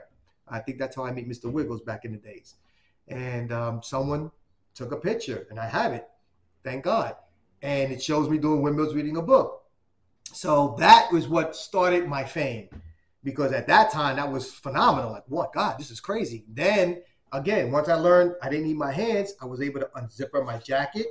And because I didn't need any hands, I can go behind my back so that I can take off my jacket. I can throw it, which I didn't, but I would take it in my hand and I would do a body roll and then I would do a freeze with my jacket like this. People started to lose their mind. So when I'm in Kennedy High School, again, my best friend is Matthew Caban, Glide Master. Unfortunately, he passed away. We weren't the greatest students, so we were cut out of class. And we started practicing in the auditorium. And well, first we would practice in the hallways and then security would come in and, oh, you guys got to be in class. And we kept getting in trouble. So we went to the auditorium and they had a stage in the auditorium. And so we would close the curtain and we started practicing. So we said, hey, we close the curtain, nobody could see us. So we did that for a while until we got caught. Then, started practicing again, we got caught. But what happened was that it started with just him and I, and then 2 turned into 4, 4 turned into 8, 8 turned into 16. And then eventually, I think a friend of mine, if I could remember this correctly, don't quote me 100%, but I think it was Leon Chesney, who was a popper, actually had a teacher that said that because all you guys are back there practicing, I'll fill out the paperwork so you guys could do this legally. So then it became like an after school kind of club practice, and everybody started coming to Kennedy High School. People that didn't go to Kennedy just went there because now they started hearing all these rumors. Part of it was you had all these great B-boys practicing there. But the other part was because I was doing things, again, there's no videos back then. There's no YouTubes, so everything was based on your reputation. So when you start hearing people doing crazy moves, you're like, there's no way. Oh, go to John F. Kennedy, they're there every day. So that's what happened. People started coming to Kennedy to see if this thing is true. Windmills taking off your clothes. Nah, come on, man, stop playing. Windmills reading a book. Man, why you guys got makeup stuff? So that's what happened. And it just got bigger and bigger. And then when I made up what's called Superman windmills, which is both hands out, nothing hits the floor, just your hands and your body, that just my reputation continued to build. And then people started questioning, London, if you're part of the New York City Breakers, then how come like you're not doing the big shows with all the guys? Like, why do they keep leaving you out? Like, man, like you're just as good as some of those guys. And when I look back at my life, now I kind of get it. When you're young, you don't get it. Mm-hmm. But I get it. I've always been vocal. I've always been considered argumentative. Because again, when I'm little, I'm exposed to the Young Lords, to the Black Panthers. I'm exposed to civil rights. I'm exposed to the unjust. And I speak on this because I don't like it. And I'm vocal. So that holds true when I feel like I'm being mismanaged or my group is being mismanaged, then I'm going to say something. Now, if I'm the manager of the group, why do I want this little 15-year-old smart mouth licking? We don't need him. Why do I deal with that headache for? These guys listen to me. I got maybe 1 headache already. I don't need another one. I got 2 headaches. I don't need a 3rd. So I was never going to be included. So we hold it down while, let's say, the A team become celebrities. But what I try to explain to people is The New York City Breakers, aka the Floor Masters, we're a family. We're a big organization, a big group. Not everybody's gonna do everything. So when I see the movie Beat Street, I don't see people like Frosty Freeze, who was a part of Rocksteady. I don't see him there. Does that mean he wasn't part of Rocksteady? No, of course not. He was part of Rocksteady. I don't see Take One. He was part of Rocksteady, but he's not in the movie. So there are people that are part of New York City Breakers to this day that are not in B Street, but were very much part of what was happening. They were part of that energy. They were part of that movement. And they should be recognized. So that's when I come back in the 90s, and now I start to bring history. And I create an event called Back to Mecca, because New York is the Mecca of all of this. It's not rap. It's not the DJ. It's not the graffiti writer, although they're important. What's important is that it's the B-boys that bring the cameras. Like, oh my God, what are they doing? Did that guy just spit on his head? Did you? Now ABC, NBC, CBS, everybody's coming. They're not coming because of the rapper. There's no rap music yet. There's none of that.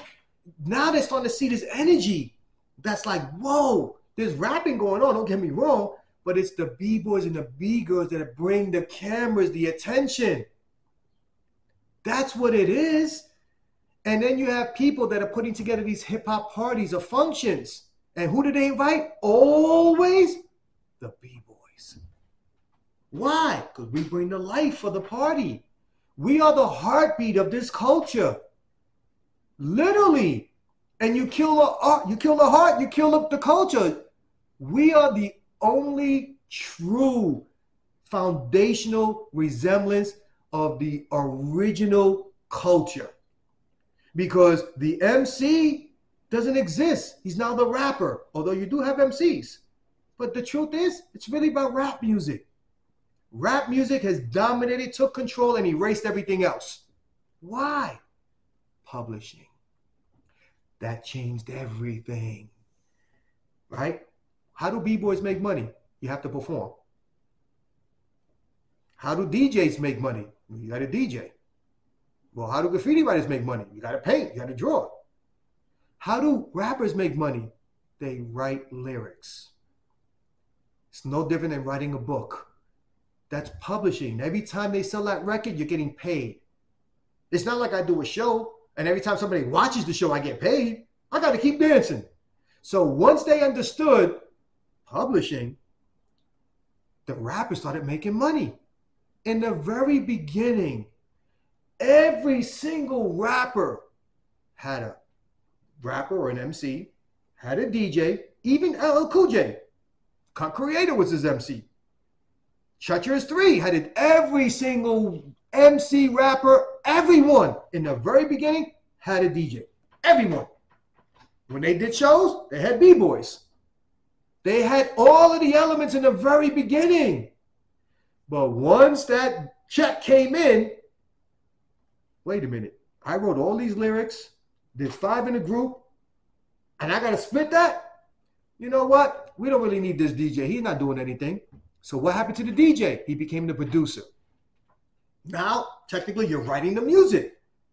Publishing. Now the DJ's getting paid. So now, the DJ may not be on stage anymore, but he's getting money because, hey, I did the music for KRS-One. I did the music for Jay-Z. I'm getting paid every time they sell that record. Now, after the MC makes his money, now the DJ makes his money. Now the graffiti writer says, we were here before everybody. We were here before the rapper, before the DJ, before the B-boy. How come we not getting paid? So what happens? They start doing the album covers. Oh, that's cool. You know what? I can do tattoos. Now they start opening up tattoo shops. You know what? I can do a gallery. Now they got galleries. And now they're making millions. They become designers, graphic designers. They learn Photoshop and Illustrator. Now they're doing crazy. And they're getting paid. Some of these artworks are going for millions. But Scott, this stuff is going for like 10, 15 million. They're getting paid. everyone is making money but the B-boy.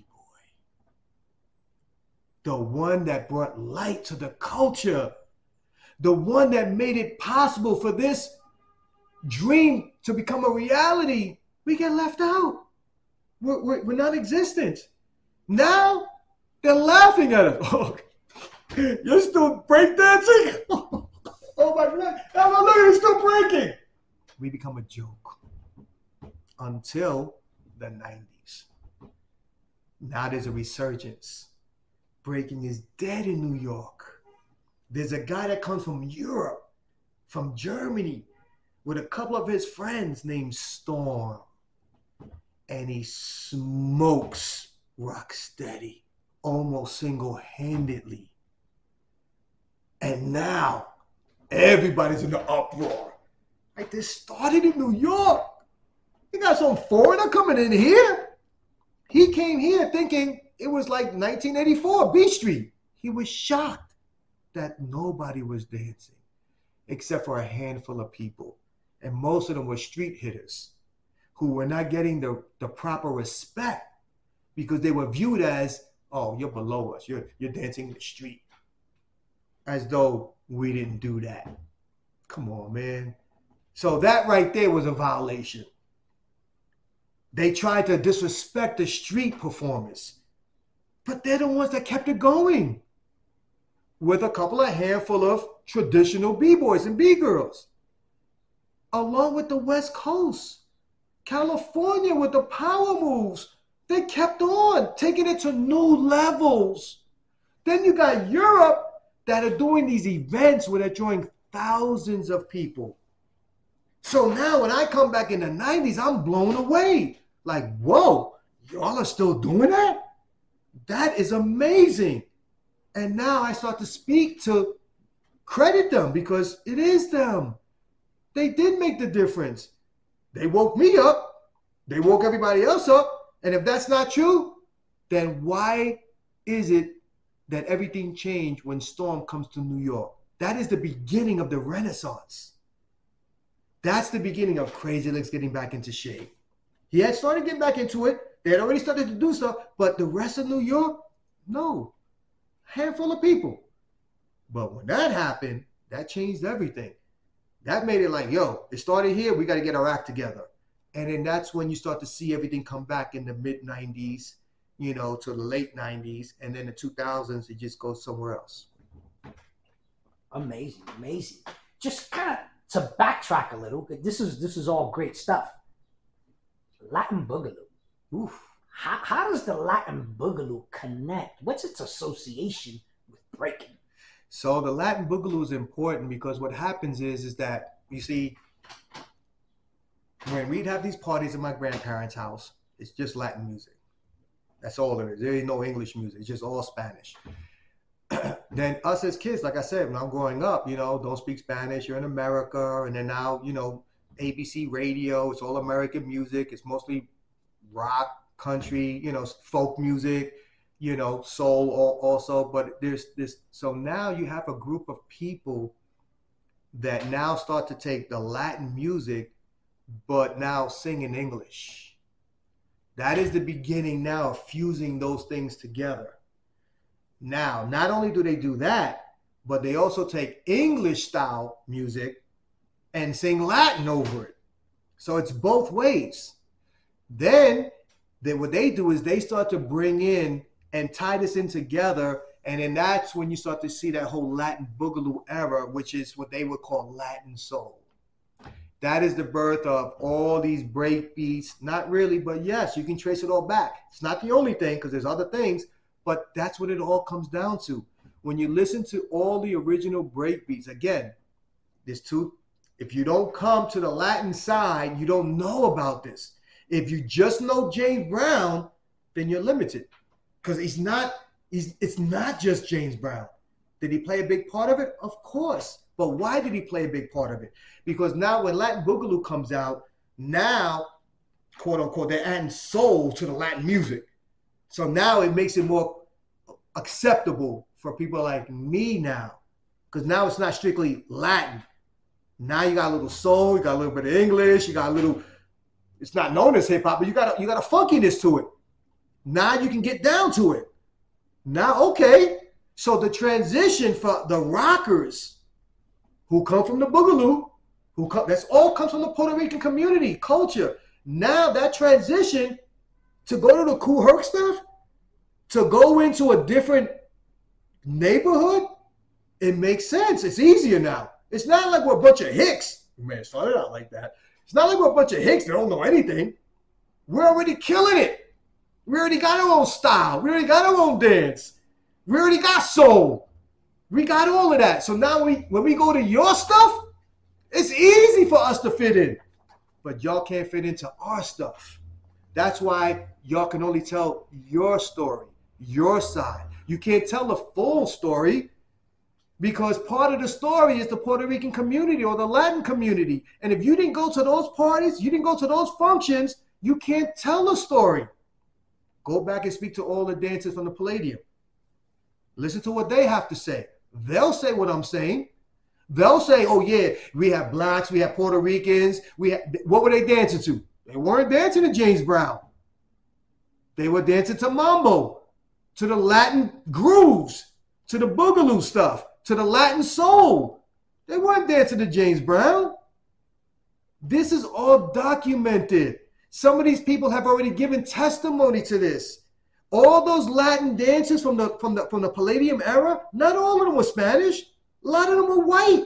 A lot of them were black. No Latin, just black. But you see them dance, you swear they were Puerto Rican.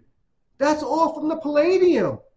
They're not playing James Brown or Sly and the Family Stone or anything like that. It's all mambo. So for anyone to say that doesn't play a role, they're right. They don't play a role. They are the role. The butter, the cheese, the egg, everything. It's all in there. So to me, I would encourage anybody that wants to share that this is 100% Kool Herc and nothing else, please do your history. You're doing a disservice to everybody because your voice carries weight. I don't care if your name is Kool Herc. I don't care if your name is Africa Bambaataa, Coke La Rock, Star Child, whatever. Tell the whole story. You cannot tell bits and pieces. It's all of us. All of us. And if you understand that, then you'll share those stories in the right way. And now you're going to see a big revolution. And that's what I'm hoping. We need a revolution in technology. Well, we need a revolution in knowledge. It's time to uplift yourself, please, because this means a lot to a lot of people, not just in America, but around the world. They're watching you. They're listening to you. They even want to be like you. So please educate yourself to be inclusive, because that's what this culture was truly about. That's what made us different. You were Jewish, you were black, you were Puerto Rican, you like rock, you like Latin, you like soul. Everybody was different.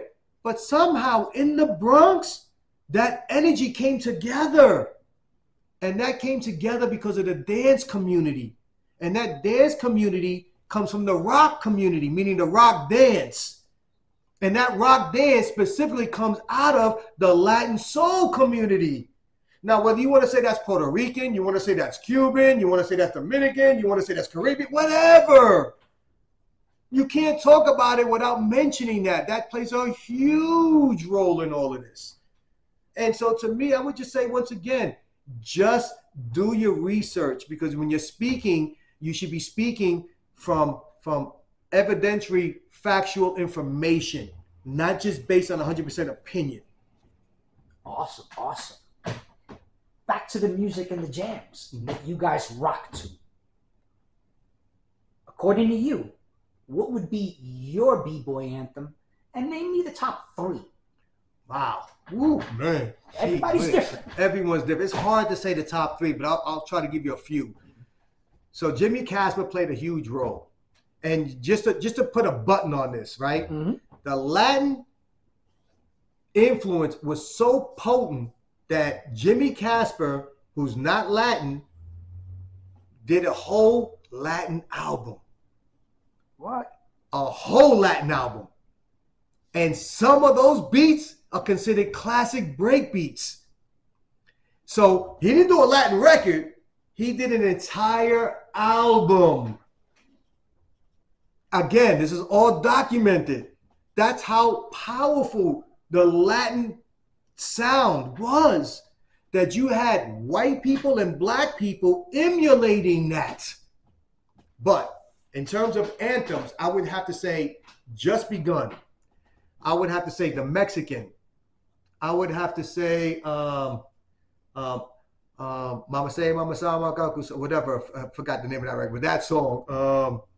I would have to say The Melting Pot, even though that's not like, but it used to be, one of the Apache. That's another like major classic song. What else? I mean, man, there's so many, but it's just like, to me, those are like some of the top all-time classic b-boy anthems that everyone probably could relate to.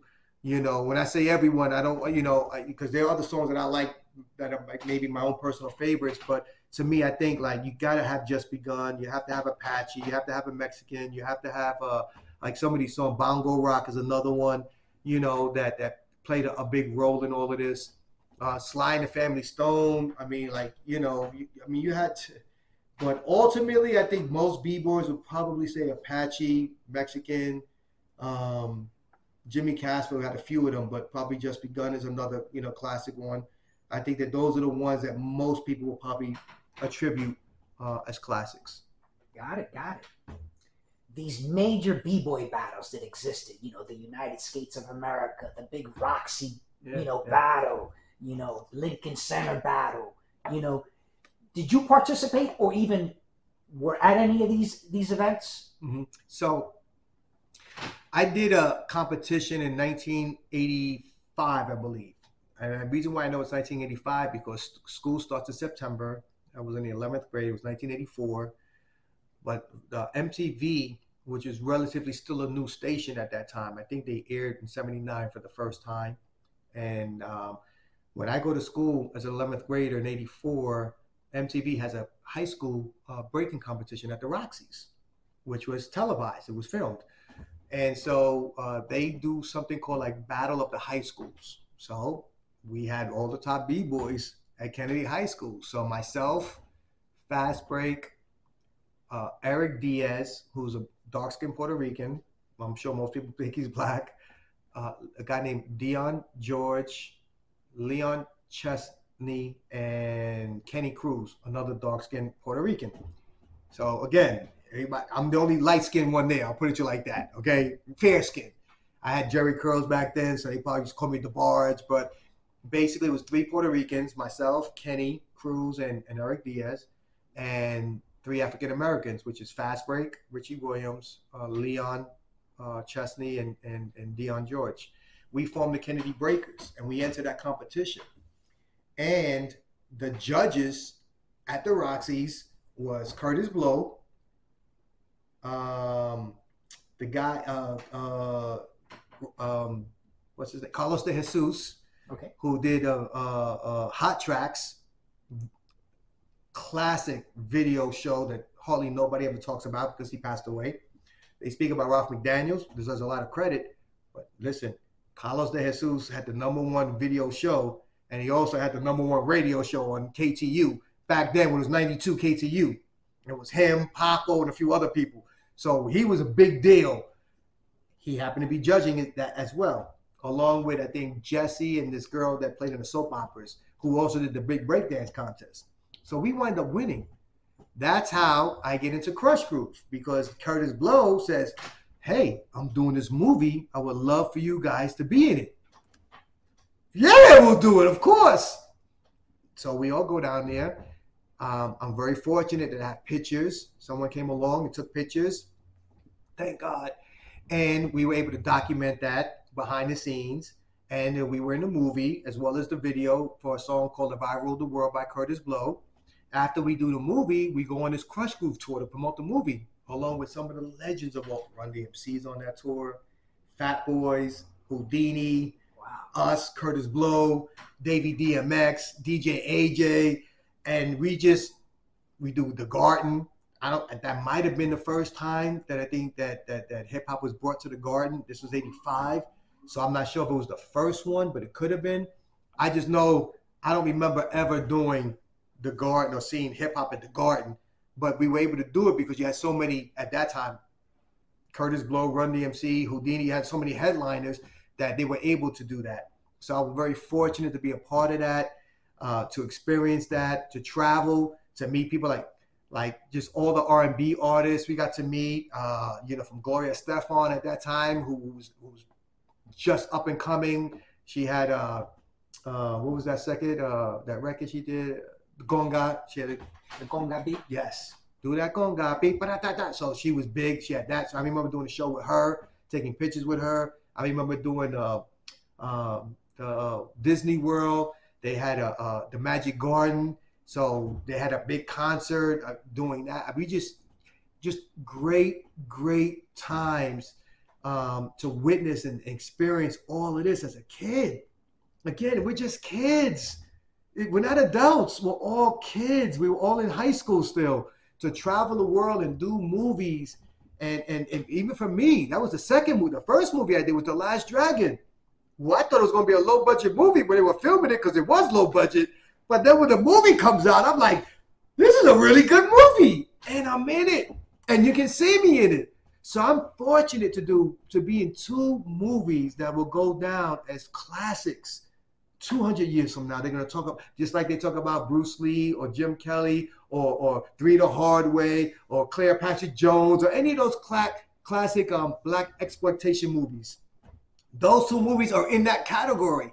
And I'm personally fortunate enough to be in those movies. And not just myself, but people like Tiny from Incredible Breakers was in that movie. People like Joseph, Joey Flash, he was in that movie. There were other people in Crush Groove like Float from Incredible Breakers who was in that movie. Us that were in that movie. So there were a lot of people that were in these movies, whether it was extras or doing little bits and pieces, because again, this is the energy that's coming out of New York. And it's not just even in New York anymore, because New Jersey, Connecticut, Long Island, everybody's coming.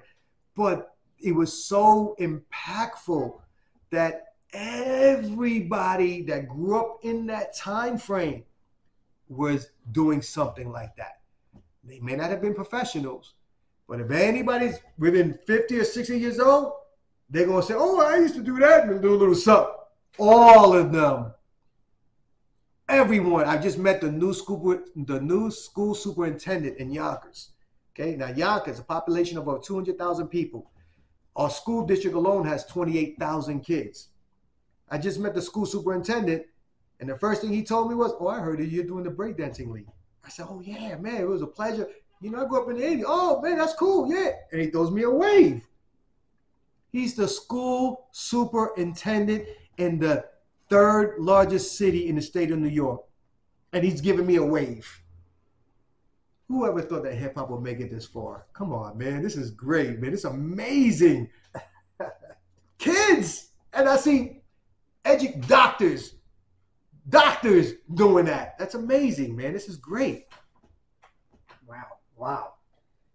Back when you were with the New York City, you're still with the Breakers. Yep. But when you were rolling and breaking with the New York City Breakers, did you guys go to any neighborhoods and battle any other crews? Yeah, absolutely. Do you have something memorable? Yeah, sure. So what people don't know is that Michael Holman, they know this, that Michael Holman was our manager. Okay. But what people don't know is that there's a guy named Vince Gallo. Look him up, please. Vince Gallo. He's wound up being a music producer, a TV movie producer. He did a movie called Buffalo 66, I think. He did a few movies. He did very well off now. Well, he was like our manager. He was like the assistant manager, kind of, sort of like. So he would always take us around. He was the one that would watch us, take us from place to place. So one day, he lived on Prince Street. So he's called Prince Vince. He's in Graffiti Rock. You can see him there. He's an Italian guy. Manhattan? Prince Street? Yeah. He had an apartment. It was maybe it was a 1-bedroom. I think he still might have it, to be honest with you. I don't even know, but he's very well off, so I wouldn't be surprised if he kept it. I'd have kept it. Yeah, for sure. That's priceless. But so we all stay over his house, and we go to the Lower East Side to battle a crew called Scrambling Feet. Yes, we go in a van. He had his big van, and I think Bam Bam the Little Robot. I don't know if he was there, but I remember he told me he had heard about that. I said, "Oh yeah, that was us." He said, "Yeah, I heard New York City Breakers came down." I said, "Yeah, that was us. We were all in a van, and we popped out. We started battling them, and after the battle." Again, I don't know how that got set up, but somehow there was an issue, and we all got in the van, and we were like, we going down to battle Scrambling Feet. Let's go. So after the battle, Vince Gallo, back then they had payphones. You know, for those that don't know, they didn't have cell phones. It was a big thing. You know, you had to put might have been a dime back then. It wasn't even quarters. Right. That's where you get dropped a dime from. That's what that is. So for those that don't know, they say, yo, he dropped a dime. That was because the phones used to be 10 cents. And so you would drop the dime and you could make a phone call, which meant you were ratting somebody out. When they changed it to a quarter, you couldn't say drop a dime, but they do say that. So that's that reference. But back then, after the battle took place, he was so impressed that, again, I was already doing these moves which like people were amazed because it was just different. Mm-hmm. It was new. Anything new, people are going to appreciate. He calls up Michael Holman. And again, and I'm probably 15 or 16. I don't even know. Again, we're in school. I don't even know how old I was. I think this was 84 maybe. I think somewhere around there. So he calls up Michael Holman and he says, Michael, you know, you need to really start putting London down with these shows, man. We just finished battling Scrambling Feet. My God, this is my guys. He was doing this. He was doing that. He was doing that. And I remember because I spoke to Michael Holman about that because, you know, I had always wondered, like, why I always felt like I was being frozen out. I wasn't really being included. Like, I didn't really kind of get it. When Glide Master passes away, I'm not included in the performance for Ronald Reagan in 1985. Instead, they put little Alex, who did a great job. And I get it. He was a little kid. He was cute. He was phenomenal, too. I'm not taking anything away. He was a phenomenal. He deserved it. But I wasn't trying to hear it. I was family. I was there from the beginning. I was part of all of this. I supported this. I helped build it. And now my best friend passes away. And now I can't, after all of this, being humble, taking grief from people, saying I was stupid because I'm representing a crew that's not really putting me on these big shows. And now I can't even do the biggest performance and represent my brother. Like, that was the last show we did as New York City Breakers. After that, everybody cried, and it just fell apart. Like, he was the glue to everything. You know, he was the one that connected all of us together. And, like, in any team, in any organization, you're always going to have someone that's out of control. You're always going to have somebody that's flamboyant. But you're going to have somebody that keeps everything together, the heart and soul, the glue, the one that calms people down, the one that can make this person get along with this person, make everybody see the greatness. And that was Glide Master. So when he passes away, all of that goes with him. Now it's just chaos. Wow. And that's the end of New York City Breakers until I come back in the 90s. And now I'm like, we got to do something to let people know about this history. Because at that point, the only people that people were talking about was Rocksteady. Because nobody was dancing. There was no dynamic rockers until I bring them out for Back to Mecca. There is no Magnificent Force until I bring them out. There's no Don Camp. There's none of that until I bring everybody. I bring all the original poppers from LA, lockers from LA, rockers, breakers. I bring the MCs. Flash is there. Curtis Blow is there. Das Effect, everybody, Cold Crush Brothers are there, DJs are there, and that's the first time that people in New York are now receiving information. They didn't know who Don Campbell was. They're like, oh yeah, I do remember Soul Train. Wait, that's him? Wow, yo, can I get your number? Wait a minute, you helped create the Boogaloo style of popping? Yeah, my name is Boogaloo Sam. Oh man, listen, I want to throw a popping event. Can I get your number? Oh, man, you guys are the original rockers? Oh, man, yo, can I get your number? Up until that point, everything was Rocksteady. There was no New York City break. It was nothing. So that's the first time that the generation that now kind of controls the information highway, if you will, they get exposed to that information. Now they're starting to know who these original OG pioneers are, and everybody exchanges information. And that's when you start to see these events take off.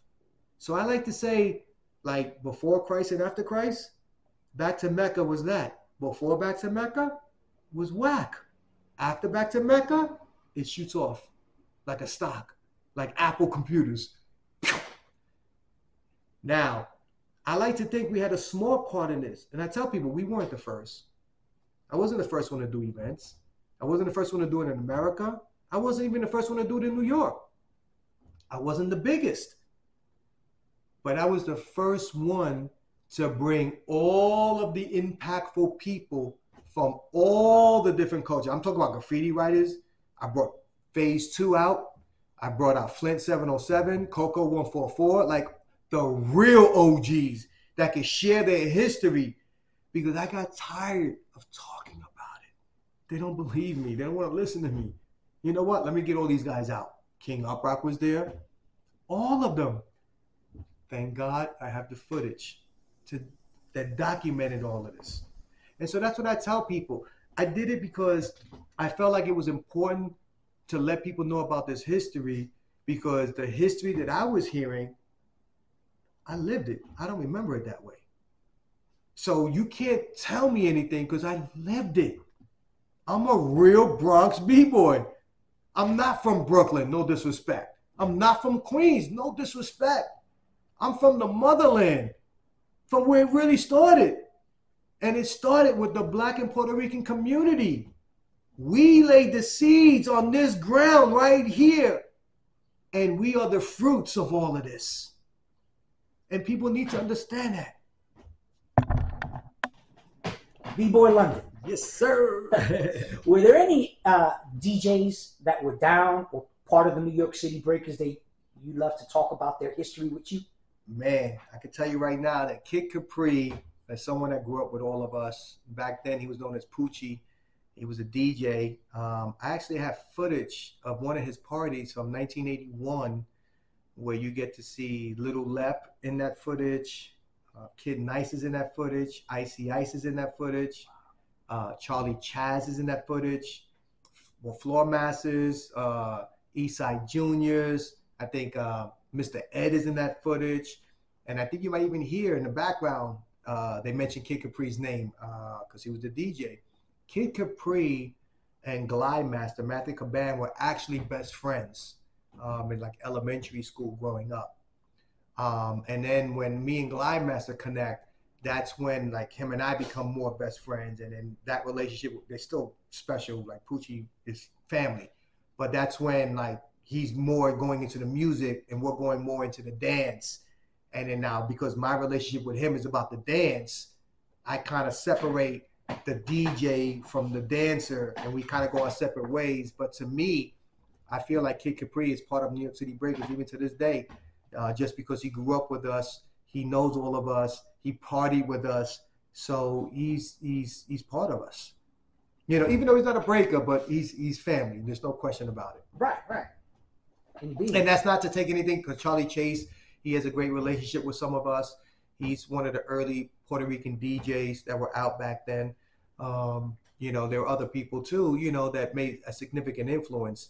And you know, they deserve their credit, you know, and it bothers me a little bit that because they're viewed as being Puerto Rican, that they're not mentioned. And I don't even know that people don't realize this, but Smokey, who's before a lot of these people, DJ Smokey and the Smokertrons, Smokey was Puerto Rican.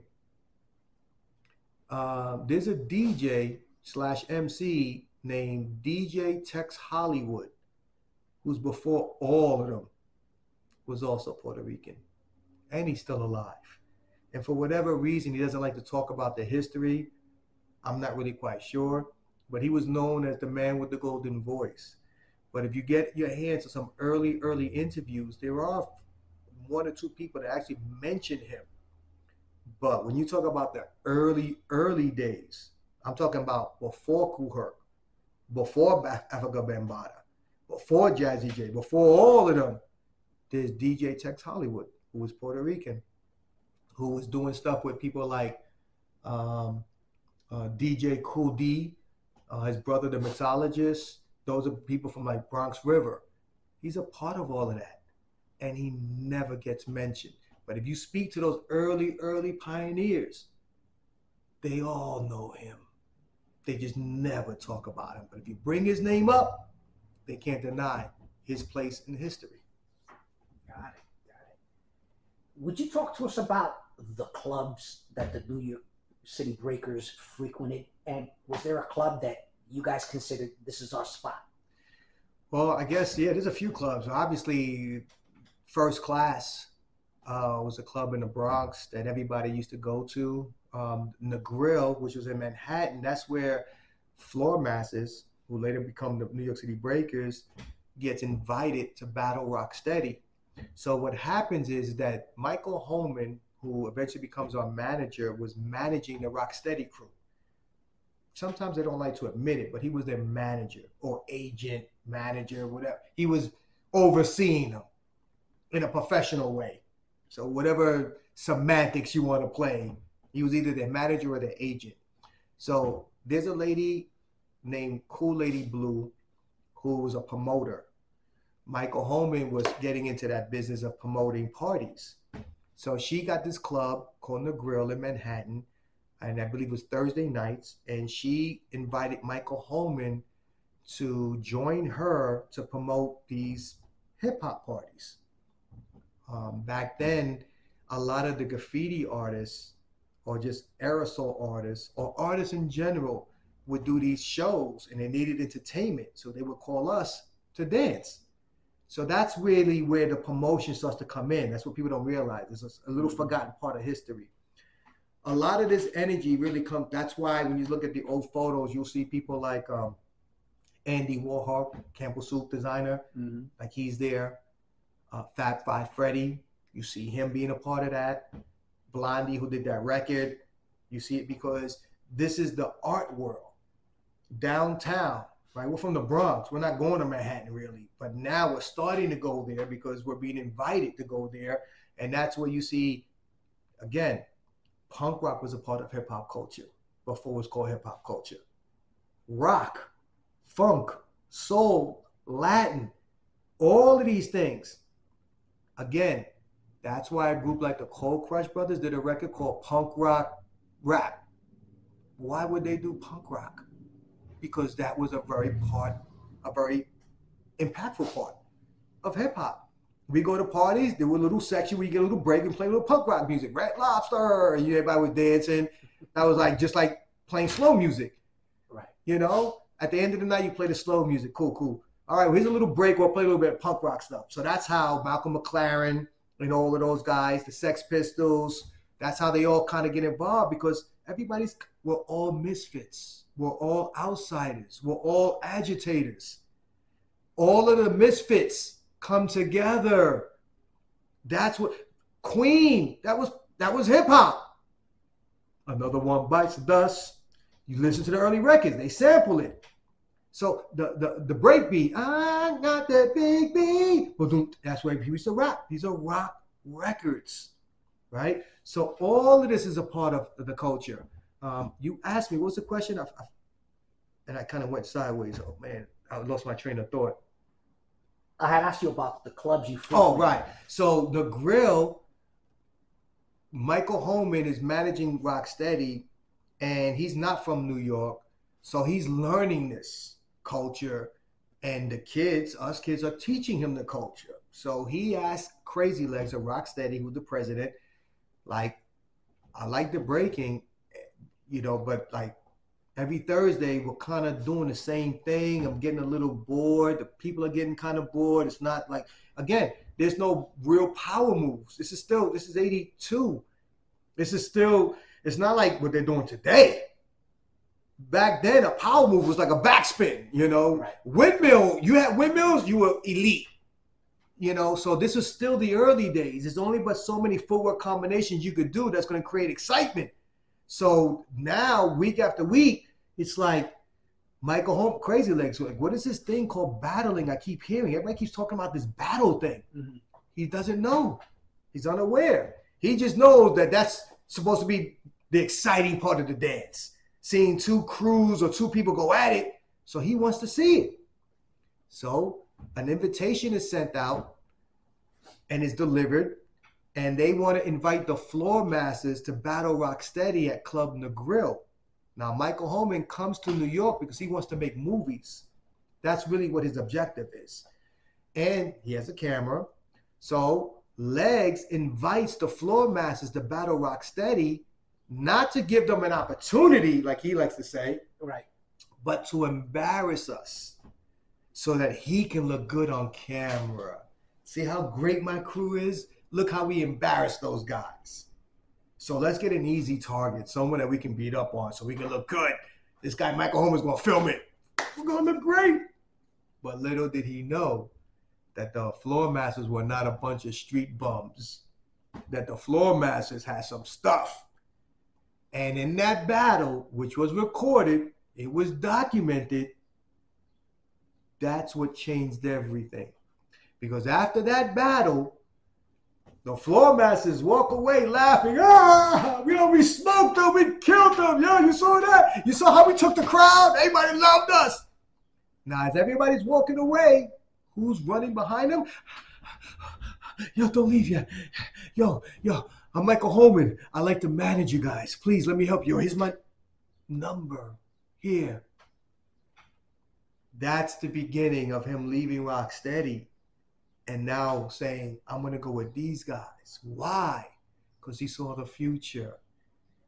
He saw, like he said, quote unquote, the Floor Masters spun longer, spun harder, were more athletic. Rocksteady way made it be more polished in the footwork. But these guys were doing something that everybody was amazed. That was the beginning of the change. And in fact, what I like to tell people, because they don't really fully understand, because Michael Holman has a tendency to say that he created the New York City Breakers. That's like saying Columbus discovered America. You didn't create something that already existed. They do that a lot, huh? They do that all the time. So just to be clear, for the record, the New York City Breakers was created by Noel Manuel, aka Kid Nice. He's the one that said, I want to start a crew. He's the one that said, let's get all these guys together with his best friend Chino Lopez. That is the creation of the New York City Breakers, who were at the time known as the Floor Masters. Now, when Michael Holman gets involved, he gets involved because there's a famous graffiti writer named Phase 2 who has a brilliant idea of making an all-star crew. So when he hooks up with Michael Holman, who says, hey, I like that idea. I got the same idea. Wink, wink. Let's work together. So when he sees that battle between the Floor Masters and Rocksteady, he drops Rocksteady like a bad habit, jumps onto the Floor Master team, and says, I'll do whatever it takes, but I want to manage you guys. Now, keep in mind, he's one of the promoters at Club Negril, along with Lady Blue. Now, Lady Blue, her time runs out of Negril. They don't no longer have Negril. She has a new spot. You know what the name of that new spot is called? Talk to me. The Roxy's. So now she says, Michael, I got a new club. It's called the Roxy's. Do you want to partner up with me over here? His reply was, you know, Lady Blue, we had a good run together, but I'm going to focus on the Floor Masters. I see something special in this group. And I think that as much as this club, again, brand new, called the Roxy's. Sounds great. I'm sure you'll be successful at it. I'm going to stay with this. The Roxy's become the biggest club on the planet. Nobody ever talks about Lady Blue. She becomes the manager of Rocksteady. She has significance, but no one ever talks about her. But they talk about Michael Holman, right? She helps him. Nobody ever talks about her, but they talk about him. Why? Because he's smart. He said, in my view, the floor masters are like the Yankees. If you, man, let me manage Babe Ruth, Lou Gehrig, all these all-time greats. I may not know what I'm doing, but I can win a World Series with that team. Well, to me, he had the Yankees. So the way I see it is, when he comes on board, phase 2, to me, does not get the proper respect. He played a big role. He's the one that comes up with the name, the New York City Breakers. Not Michael Holman. It's actually phase 2. So Michael Holman does not come up with the name, takes a crew that's already together. The original 5 members of the New York City Breakers are Kid Nice, the founder, Action, the leader, because he did all of the talking for the most part, Glide Master, who was the glue, the heart and soul, Powerful Pecs, who was the logo. All of them are floor masters from Kingsbridge. The 5th person was Little Lep from the 7 Deadly Sins, but he was from the neighborhood. All 5 are Puerto Rican. All 5 are from Kingsbridge. But when you hear Michael Holman, you hear him say, I wanted to start a crew, an all-star crew from every crew, all boroughs. So I recruited everyone from everywhere. But how could that be accurate if all 5 people come from the same neighborhood? It's not even like I'm from the South Bronx, he's from the North Bronx, he's from the East. Everybody's on the same neighborhood. Kingsbridge, whether you're a block away or 2 blocks away, most of everybody was on the same block. University in Kingsbridge. So with that being said, to me, I think that a lot of people are just stretching it a little bit because they want to feel more significant, more important, but they're doing a disservice to the people. I mean, think about it. Kids came up. Noel is a kid. He started something as a kid. It's the kids that changed the world. It's the kids that made the difference. It's the kids that did the inspiring. It's the kids that paid the dues, that did the hard work. It's the adults that messed everything up. It's the adults that exploited the kids. It's the adults that put the money over the people, over the concerns of the community. They did that. They exploited it. They ruined it. When the kids were in control, it was popular. It was exciting. It was dynamic. When the adults got involved, it became a business. It got cold. It became ruthless, heartless. So I don't subscribe to the adults. If you look at history, it's the kids that changed the world.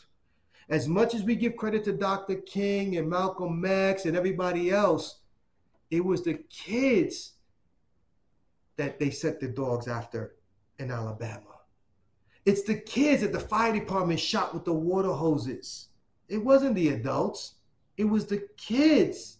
And when the American people and in the world saw it on TV, they said, oh my God, look what they're doing to the kids.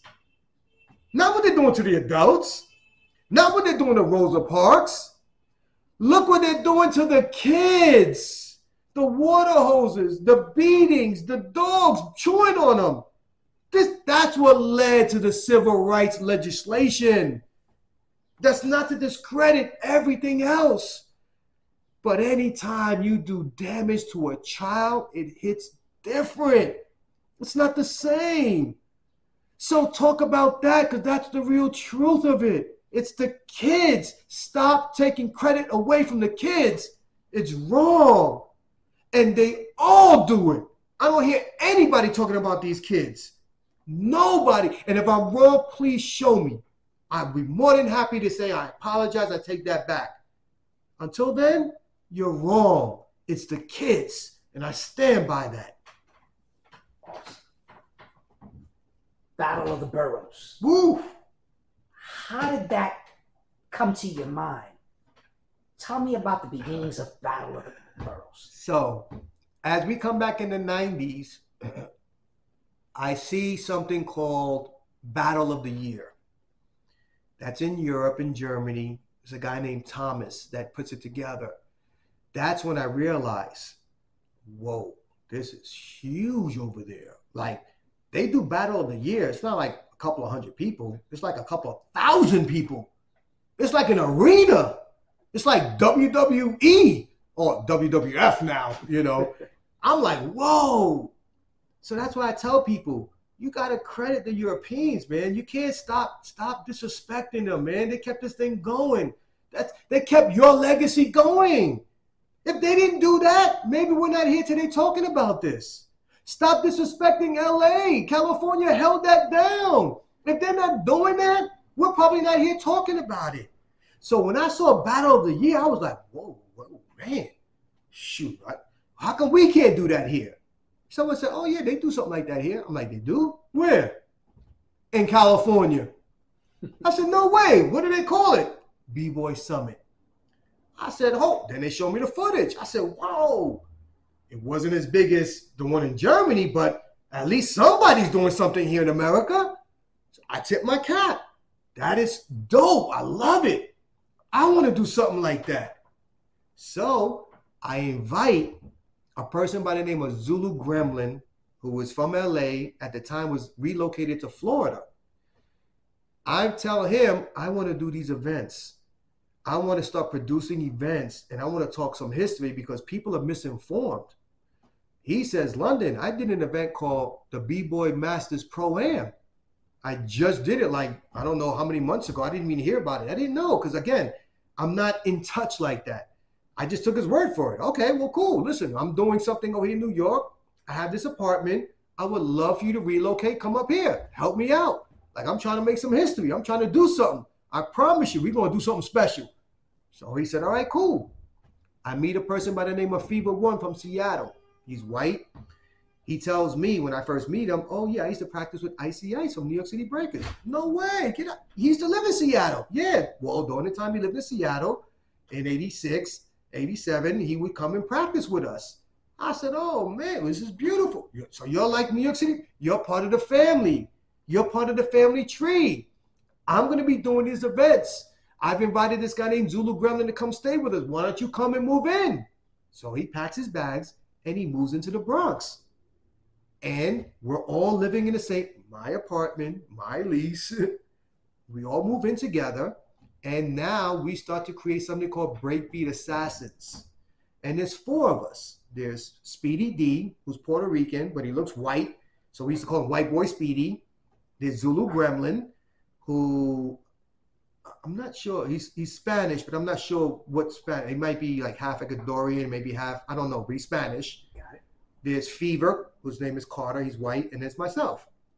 We create the Breakbeat Assassins, and I'm producing music, and we're producing breakbeats, and we just want to kill it.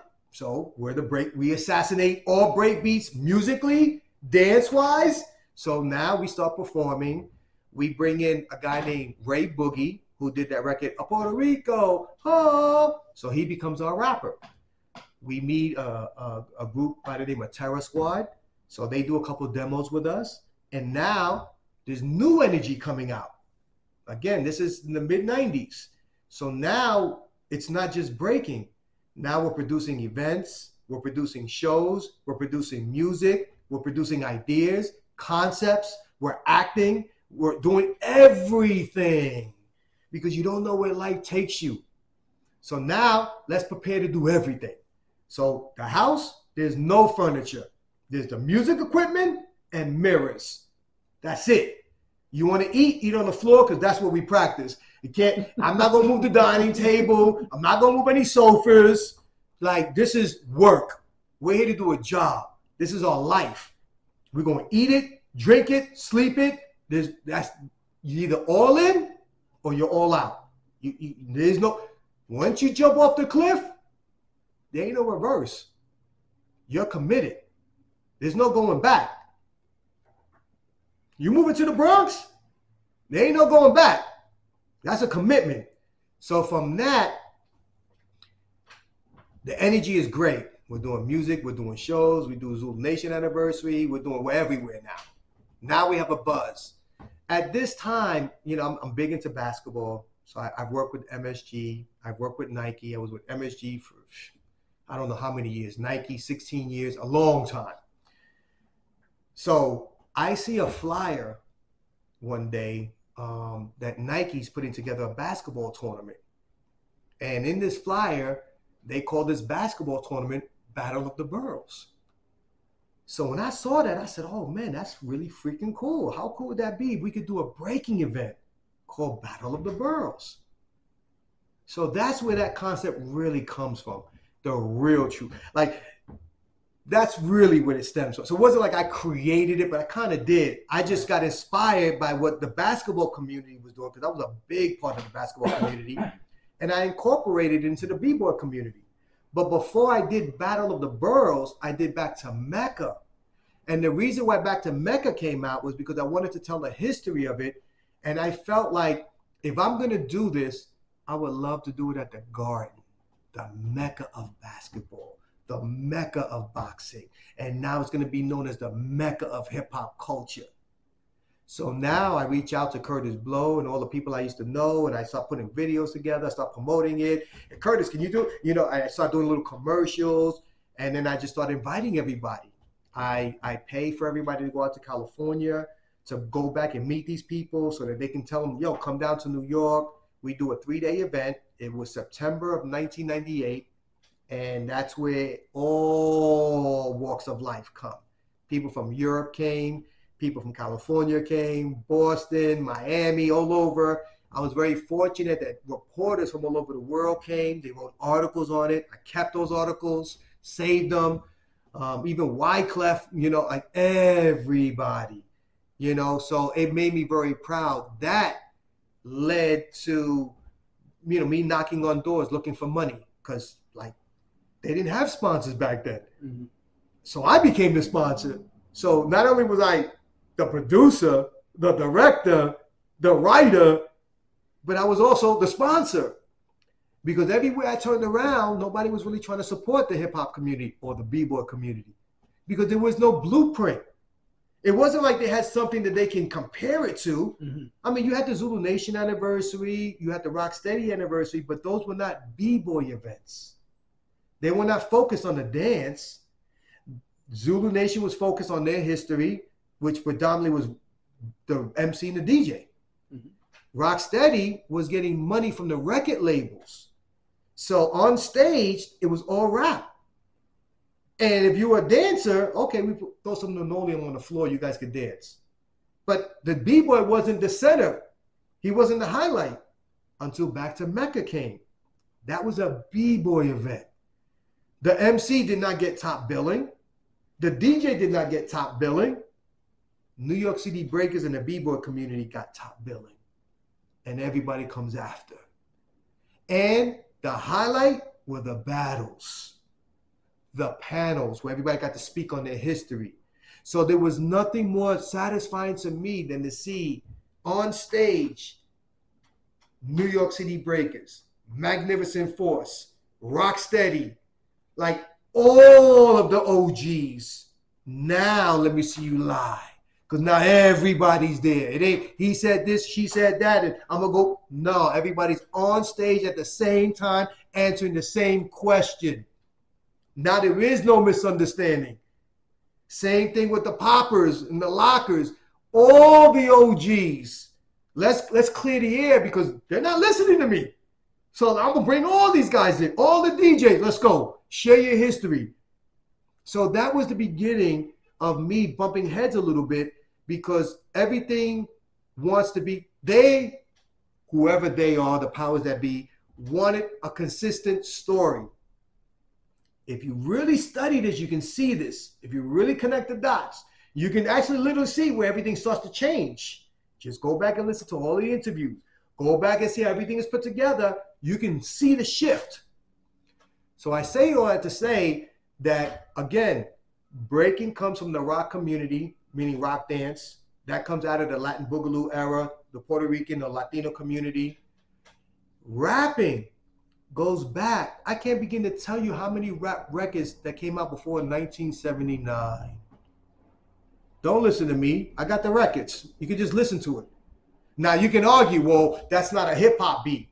Well, there was no hip hop in the 60s, 50s, 30s, 20s. There was no hip hop in 70, 71, 73. The word did not exist until the late 70s. So what do you mean hip hop beat? What does that mean? There are documentations, there are records, there are things. If you just do your homework, you can trace everything. People want to say Muhammad Ali was a rapper. I can go with that. People want to say the last poets. I can go with that. By the way, Feliciano was the last poet. I don't hear his name a lot. Why? Is it because he's Puerto Rican?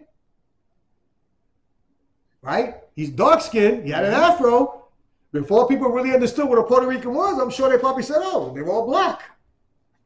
But now, you speaking Spanish, you talking, Latin history, like, oh, he's Puerto Rican. Okay, well, you know what? He wasn't the original last poet.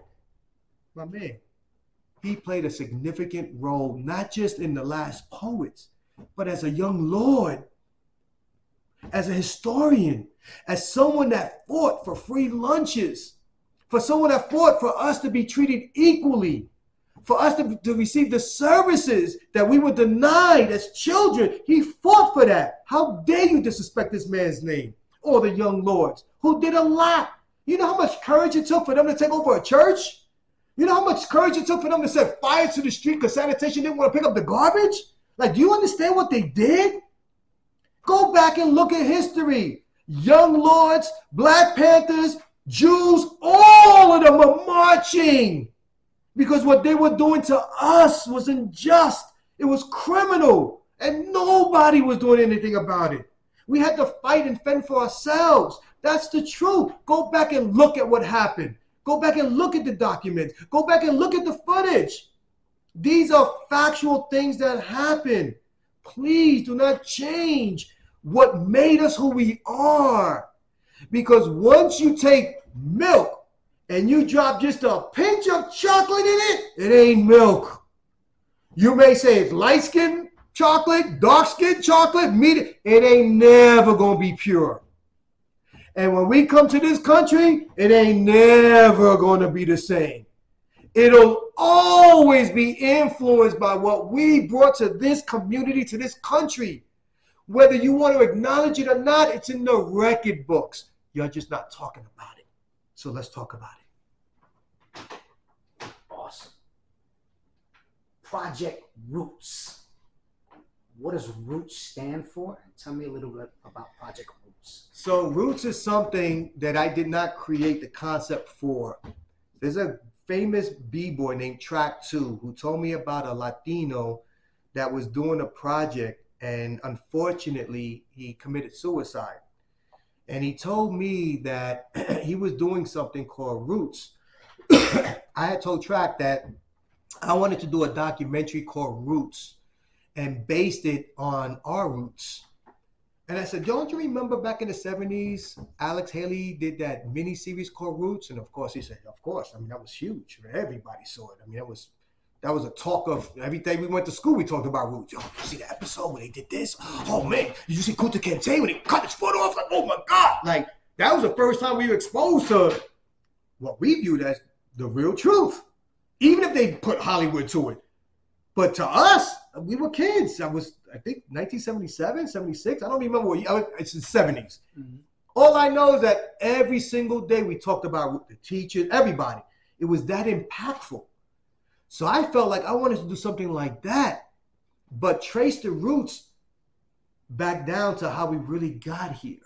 And in my opinion, that comes back to the 1898 war, the Spanish-American War, where that really changed the landscape of things, which is what led to the Great Migration, which is the Puerto Ricans coming over here. So with that being said, when I explained that to him, he said, oh, this is somebody I know that's doing, and I forgot his name right now, and I apologize, but I'll try to get it to you. But he said he's doing something called, he wanted to do something called Roots, which stood for respect our original tradition and style. And I said, oh man, what a nice acronym. You know what? I like that, because I was just gonna call it Roots just because I felt like we're part of the root of all of this, and I'm going to trace it back to the root. But then when he put that to it, I said, you know what? I kind of like that. So maybe I'll flip it. Maybe I'll keep it the same. But you know what? I want to incorporate that. But for me, I felt like I want to do what Alex Haley did. I don't want to do a 1-hour documentary.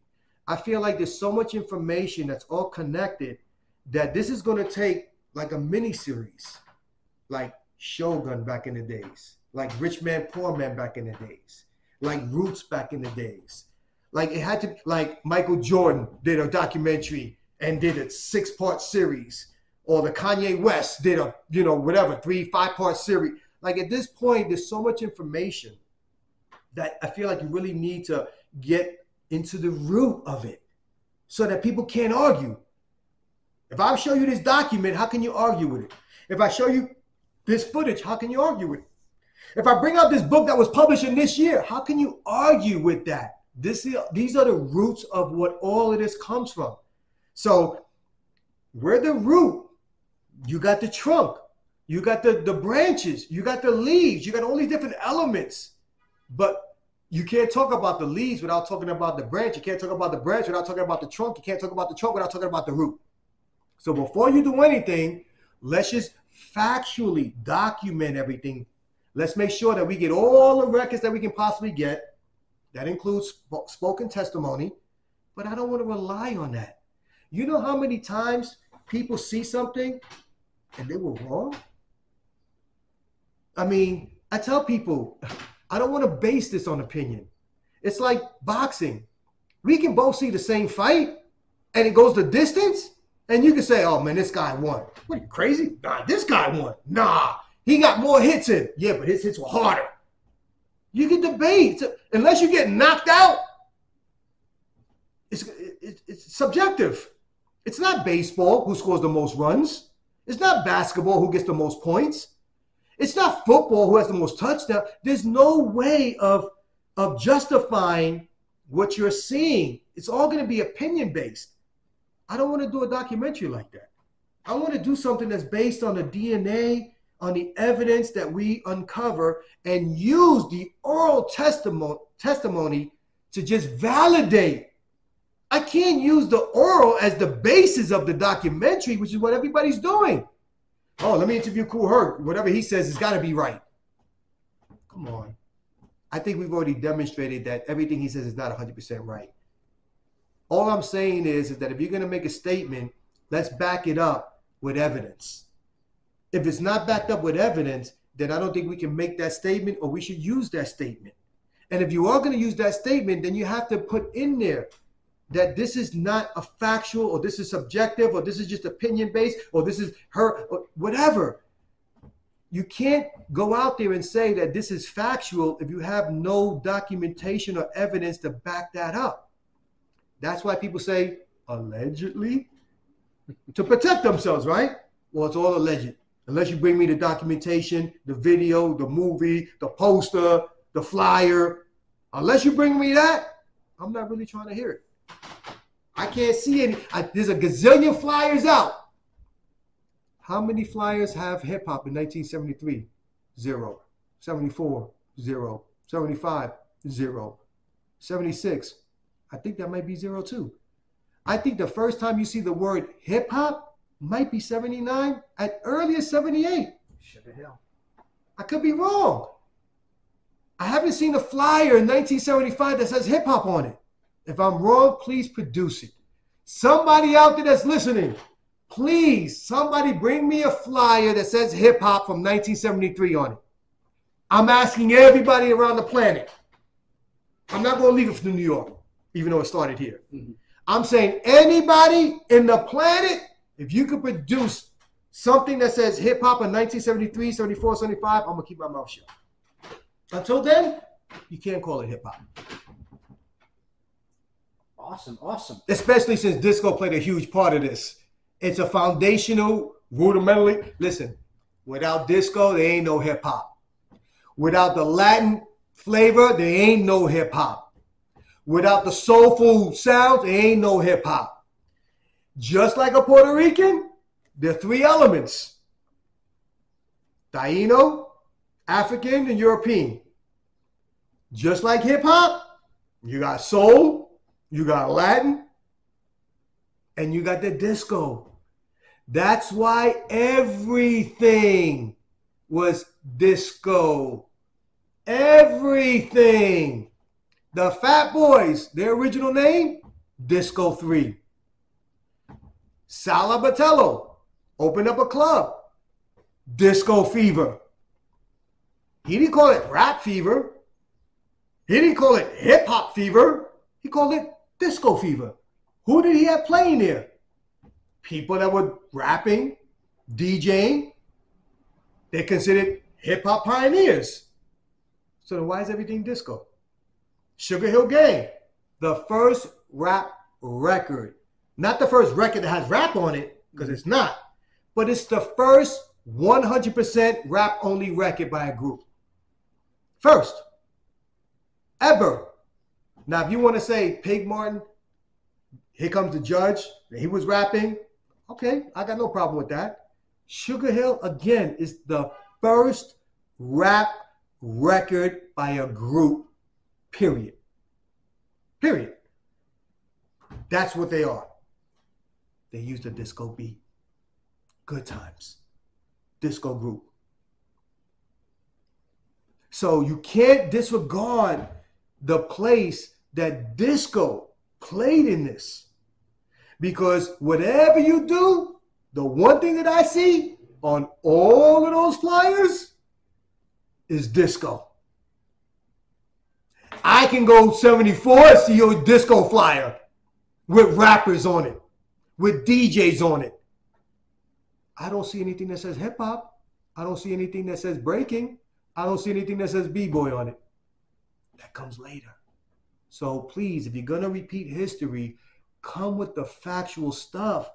Leave your own personal opinion out unless you're going to say, this is my personal opinion. But don't make it as though you're speaking factual, because there is no hip-hop without disco. There is no hip-hop without rock. Just like there is no disco without soul. It's all one and the same. And that's really how people should be talking about hip-hop. Awesome, awesome. The largest international venue, I think there is, the Olympics. 2024, Paris, Summer Olympics. B-Boy London's take. Talk to me. Well, for those that don't know, that concept originates with the New York City Breakers. That is factual. There is no argument about that. I think today, what's today's date?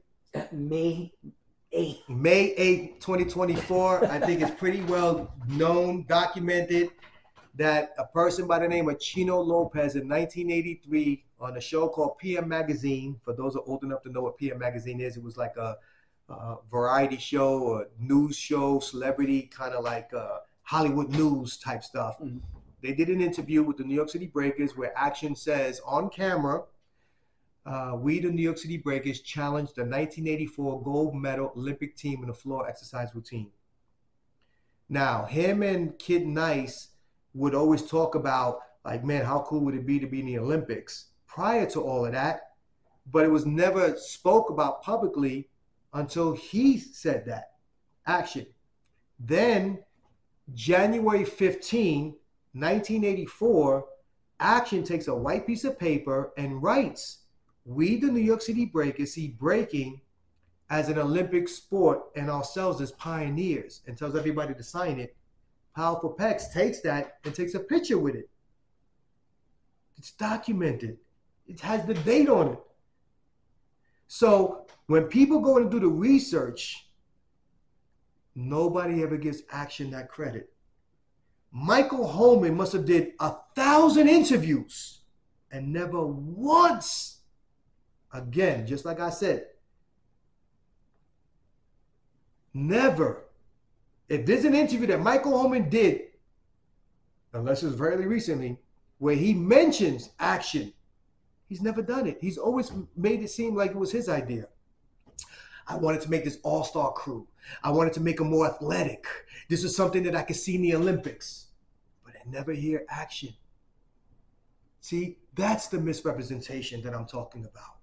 Because you see, you know that he was a kid that brought to you that concept, gave you those ideas and said, I think, Michael, we should be doing this for the Olympics.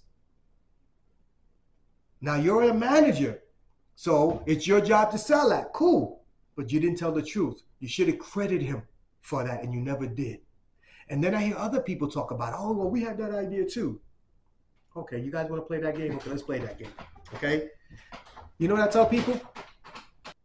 All right, so I was saying, you want to play that game? Okay, let's play it. What was it we were talking about before? We were talking about the Olympics. Oh, right. So action deserves that credit. And he's not given that credit. Right? And Michael Holman should have given him that credit because he knows the real truth. And that was stripped of him. And to me, that's part of the reason why I think people don't support the Olympics the way they should have. Because what they look at it is, wait a minute, how can you celebrate the Olympics and not have the New York City Breakers be a part of this? That would be like celebrating electricity and you don't want to mention Thomas Edison. That would be like celebrating the automobile, but you're putting Henry Ford in a closet, never to be mentioned again. So people are going to feel a certain way, like it's not authentic. You're not keeping it real. Like, we don't play a part in this. We created the concept. So when I hear other people try to say, oh, we had that idea too. Okay. Like I said, let's play that game. All right. Show me what the 1984 gold medal Olympic team is wearing. Now go back and look at Soul Train and tell me what the New York City Breakers are wearing. The exact skin tight spandex. Now keep in mind, we're B-boys from the Bronx. That's not exactly a look that you want to walk around the Bronx wearing. Okay? So when you talk about a commitment, that's a commitment. You got to understand, we're giving you everything we have. We're dressing like the Olympics. We're performing like we're tumbling. Like they don't get the concept. You made fun of us. You're not B-boys. You're gymnasts. Because we were doing windmills and headspins? Because we were doing power moves? It's all part of breaking. You can't just have the dance be just one tiny element. Man, can you imagine if the only thing you can eat in your life is rice? No beans, no meat, no salad, no nothing, just rice? Can you survive? Yeah. It ain't going to be the healthiest life you're going to live. It's the same thing with the culture. We're not healthy because you're not absorbing all of the vitamins and minerals that we gave you as kids. You're doing what the American government does. You're stripping all of our food from its nutrients and you're processing it, and we're dying of cancer and diabetes and Alzheimer's and everything else. Because there's no value in what we're putting into our mouths, just like there's no value in the stories that you're telling. Because you can't tell the story of the Olympics without having the New York City Breakers, at the very least, action be a part of that. It's wrong, it's unjust, and the fact that the people that are supporting that behind the scenes know the truth, and because of, for whatever reason, they don't want to speak on that. Maybe they're afraid they're going to lose their position. It's history. You should be proud of that. You should be promoting that. You should be holding them accountable. You should be telling them you can't do this without them. And it's not until I come back recently that now they're mentioning it. You think they just started the Olympics this year? Think about that. No one has said anything until I come back and I start doing Battle of the Boroughs again. Until I start doing interviews saying it's action. Until then, they think it's Michael Holman. Until then, they think the Zulu Nation has something to do with this. This all comes out of the New York City Breaker camp. Michael Holman comes out of that camp. The Olympics come out of that camp.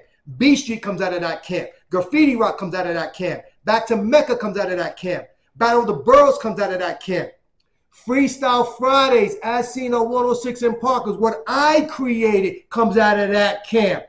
I'm the first artist, not someone that grew up listening to rap music. I'm a hip hop artist. I'm a real B-boy. I'm the first B-boy, artist, rapper, DJ, whatever you want to say, to have his own daily live talk show. Before LL Cool J, Queen Latifah, whoever. I'm the first. I created Freestyle Fridays. And again, it's all documented. Because anything you do on television is timestamped. Don't listen to me. Go back and do your research.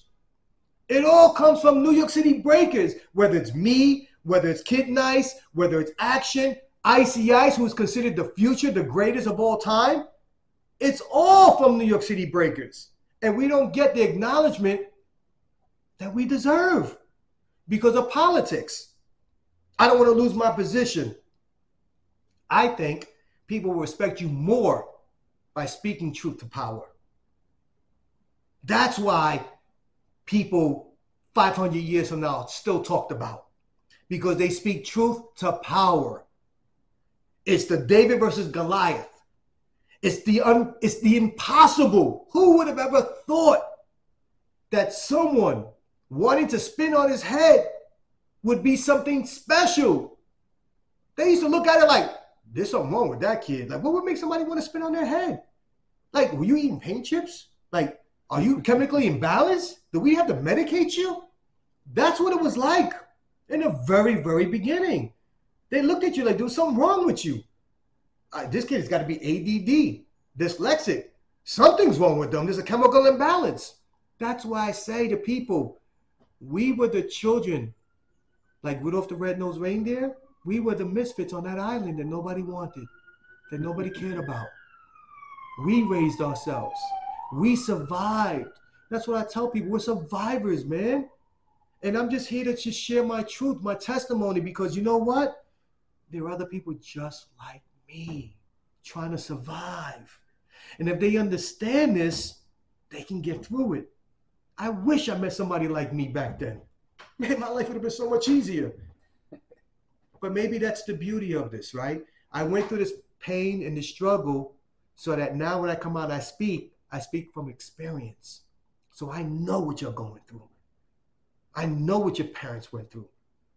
So please learn from my experience. You don't have to repeat those mistakes. That's what I want to bring.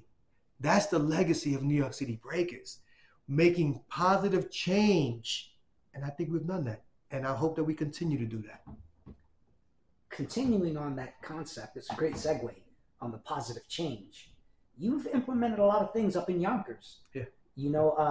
Can you talk to us about the AAA All-Stars, the Kids Breaking League, the efforts you're doing with the city of Yonkers, and breaking? So when I come back again, it's the third round, right? I got the 80s, I got the 90s to 2000, and now here I am back again. I like to think like I sat down with the mail, right? When I leave breaking in 2000 after doing my TV show, and I decided, you know what, I could be wrong, but I probably will never make this kind of money again in my life. So I went and bought a house and said, I don't want to be like a lot of people that I grew up with, very famous, very rich, and they have nothing to show for it. So I said, at the very least, at least I want to be able to have a house. So I paid off my car note, I paid everything off, bought the house, and I told my wife, I want to start a nonprofit. My kids are playing basketball, our kids are playing basketball, and I want to be a part of that. I don't want to be an absentee father. I was traveling, I was hard. I wasn't really a father, Kids just know me from the photograph. It wasn't like I was in their life. So I felt like I want to coach basketball. So I started doing that, but I felt like I was missing something because I was still hip hop. So I started combining those two worlds together, and I created an organization called the AAA All-Stars. And I believe that in order for a child to fully develop, you had to develop the 3 A's. Academics, we help develop the mind. Knowledge is important. Athletics, we help develop the body. Take care of yourself, eat well, exercise, be active. And then the last A, the performing arts. a way to communicate or express yourself. Some people use a pencil. Some people use a spray can. Some people use a brush. I'm a b-boy, so I use the dance floor. I use movement. But no matter where I go, whether it's China, Vietnam, Germany, I may not speak that language. When I hit that floor, or when I go like this, they understand me. So I don't have to speak that language. Dance is a universal language. So if you understand all of that, then you understand that we communicate. We don't have to necessarily communicate verbally, right? And then the way that we receive information, some are visual learners, some are traditional learners. So when you understand all of those things, then you can put together a curriculum or activities that develop the mind, body, and soul, if you will. That's what the AAA All-Stars. You're going to be the best in the 3 A's. The best in academics, the best in athletics, and the best in the arts. You are the all-stars of those domains, if you will. So now, because I'm missing hip-hop, I'm missing the breaking word, I start teaching them how to dribble to the rhythm of the music. They start up-rocking, behind the legs, between the legs, behind the back. They're doing all these tricks. And one day, I go and I'm doing like, there he is with the dribble dibble up the middle, pass it to the, I'm starting, I'm doing everything N1 is doing. And somebody recognizes that and says, listen, the Knicks are filming a TV show and, maybe you should come down and just, I can't guarantee that you can be a part of it, but, at least you get to meet people. So I'm like, all right, cool. I'll go down there. And long story short, they don't have an MC. For whatever reason, whoever they hired, whoever was supposed to do didn't show up. So now they're like, hey, we got B-Boy London. They're like, who the hell is B-Boy London? Oh, he used to have a TV show. They're like, what does that have to do with basketball? So now I'm hearing like, this don't sound good. I better go out there and sell myself. I'm like, hey, listen, I'm B-Boy London. They're like, who the hell are you? Get away, But long story short, I was able to convince them, look, what do you have to lose? Give me 5 minutes. You don't like it? All right, you lose 5 minutes entertainment. But you never know. Like, you ain't have anybody, so like, just give me an opportunity. So once they gave me the mic, I never put it down. And the rest is history. I wind up becoming part of the MSG team. I wind up becoming part of the Knick organization. They wind up saying, how can we support what you're doing? I had them come to Yonkers. They would do camps for us for free. They would give us tickets. I would go to the mayor and say, listen, can we get a couple of buses?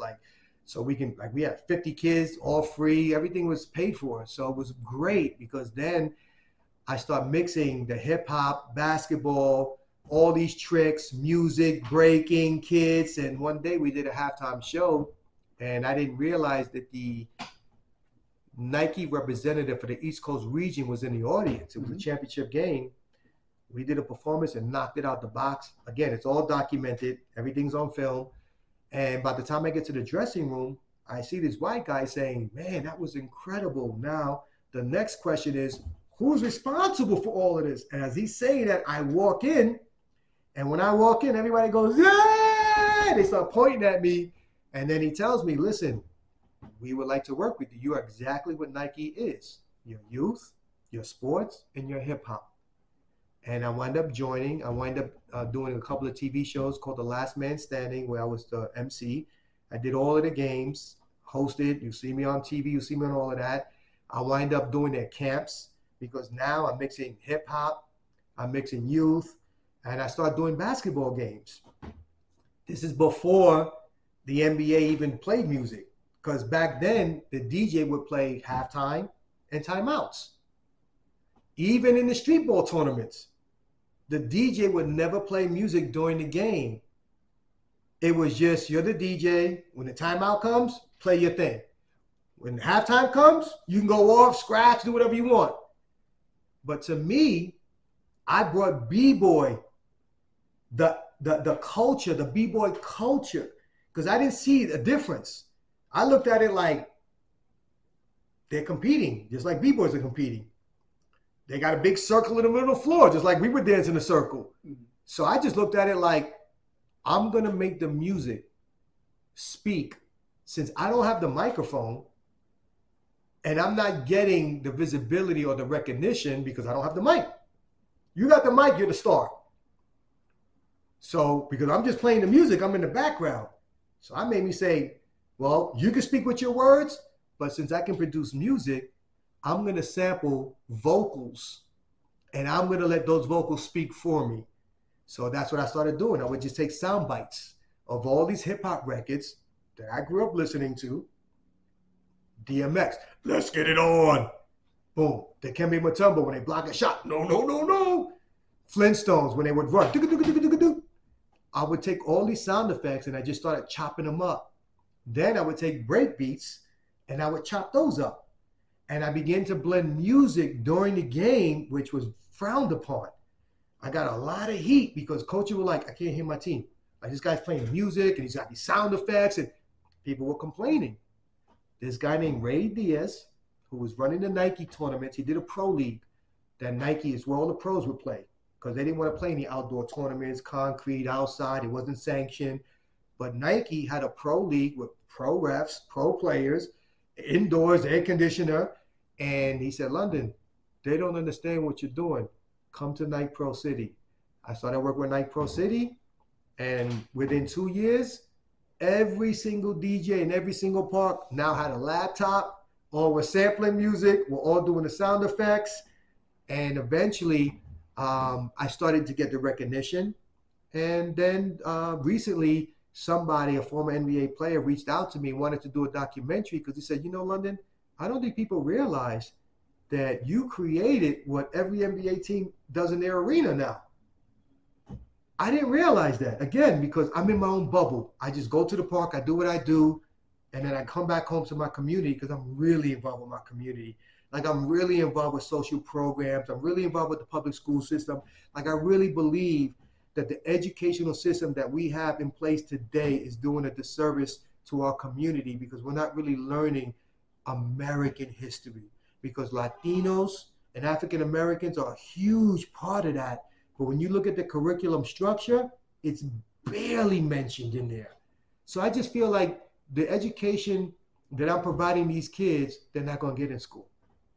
They might get it in college, but even in college, they're cutting those back with a lot of these crazy, super conservative Republicans that are denying freedom of expression, creativity, or just factual information that's to simmer through because they're embarrassed on how they treated us.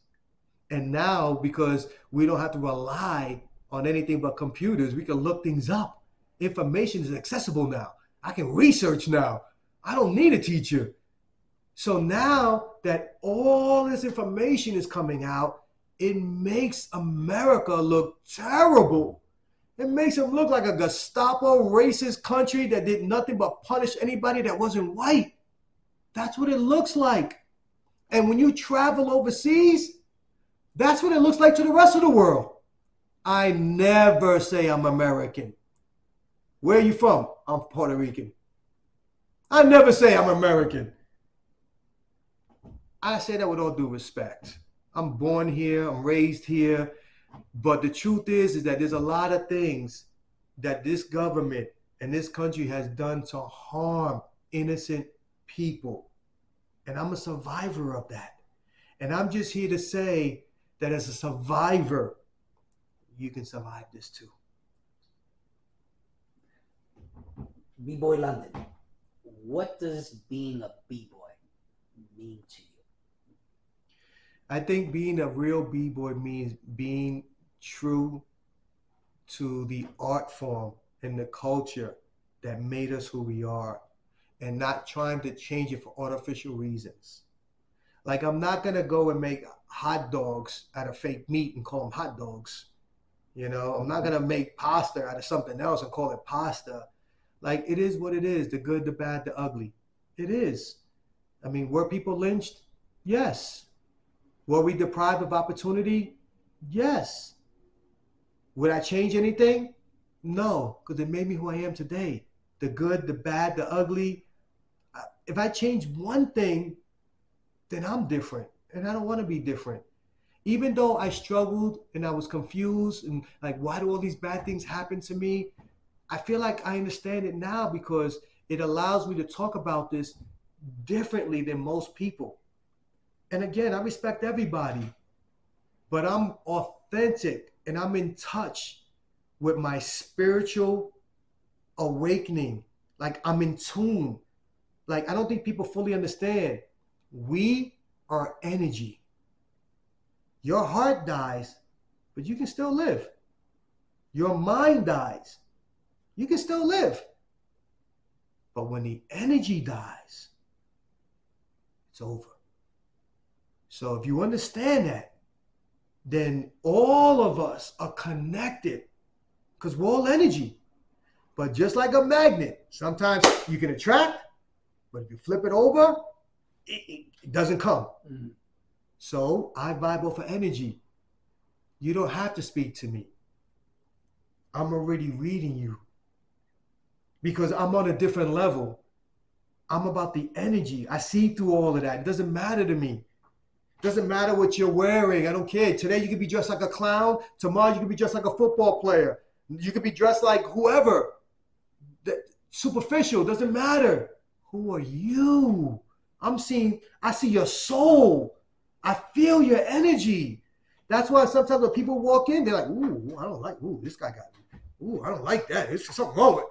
It's the energy. It's telling you who you really are. Sometimes people walk in the room, wow, who's that? I don't know. You introduce me. It's the energy. You have positive energy, good things are going to happen. I never fail. I always learn. What people look as failure, I look at as opportunity. It gives me an opportunity to be better, to be smarter, to be stronger. Life has a funny way of making you repeat mistakes over and over and over and over again until you learn. So it's better that you learn so you don't keep making those mistakes. That's what I'm about. And the sooner that we teach these kids that lesson, the easier life becomes. So don't complicate it. Make it easy. Life is already hard. Being raised in this country that's not a person that's white, if you will, is going to be tough. Period. It's going to be tough. So don't complicate it. Don't make it worse. We're always going to start way back. That's why our story is so beautiful. Because we might have started 500 rows back, but we're neck and neck. That takes a lot of resilience. You should be commended for that. You shouldn't be put down for that. You should be rewarded for that. That's what I'm about. And that to me is what hip hop is. That to me is what a real B-boy is. Real B-boys look for solutions. They don't just talk about the problem. That's why when you battle, you think about what? Winning. How do I get an advantage? How do I overcome that? That's the mentality of a B-boy. That's how you survive. That's how you win. And that's why everybody should be a B-boy or B-girl. B-boy London, what does the Bronx mean to you? Bronx means home. I mean, don't get me wrong. I'm proud to be Puerto Rican. I love the island. But the truth is, I'm born and raised here. If I'm born and raised in PR or California or Europe, my life is totally different. So I can never feel more proud to know that being of Puerto Rican descent and knowing what we did with little resources, really no opportunity. Man, have we come a long way. Like, what a beautiful story. Like a bunch of Tainos being conquered, if you will, and yet here we are hundreds of years later and we changed the world. The kids from the Bronx. I mean, think about this. Hip hop was known as a fad. That all changed when the New York City Breakers, the first artist, I don't care, again, rapper, whatever, ever to go into the White House. That's when America says, okay, we were wrong. It's not a fad. We're sitting, performing for not the 1%, the 1% of the 1%. These are the people that are not running the United States of America. These are the people that are running the world. That's who the New York City Breakers is performing in front of. The elite of the elite. They don't just take anybody. They don't just accept anybody. So to them, to accept us, a bunch of street kids from the Bronx that really don't have proper education, do you understand what that is? I mean, this is the elite. And we're there, shaking hands, rubbing elbows. The New York City Breakers were so powerful, so impactful. Think about the impact for a minute. Anybody that does a movie, whoever the star of the movie is, receives top billing. Saturday Night Fever starring John Travolta. Tom Cruise will get top billing. Michael Jackson will get top billing. If I did a movie and Michael Jackson got a 5-minute role, guess whose name's going up first? Him. Why? Because he's a mega star. Now go get the poster for B Street. Look who gets top billing. The New York City Breakers. Not the stars, not the director, not the producer. Kids that got a little cameo experience over everybody. The actors, the DJs, the rappers. B Street starring the incredible New York City Breakers. Top billing. That's the impact. New York City Breakers releases an album. Nobody sings, nobody raps, nobody produced the music. But because it's a New York City Breaker album, bam, Viewmaster, no problem. That demonstrates the impact. Now, I'm not saying that we had a 10-year run, but you can't tell me that at one point, New York City Breakers was bigger than Michael Jackson. At one point. Because we're everywhere. At least Michael Jackson had a career when he was a little kid. They knew who he was when he did Beat It. He was already a megastar. He was already a megastar when he did the album Off the Wall. We were nobodies that became somebodies with nothing. No money, no backing, no support system. Even our parents, they did the best that they could. You think they know how to read and write contracts? Come on. They didn't even speak English.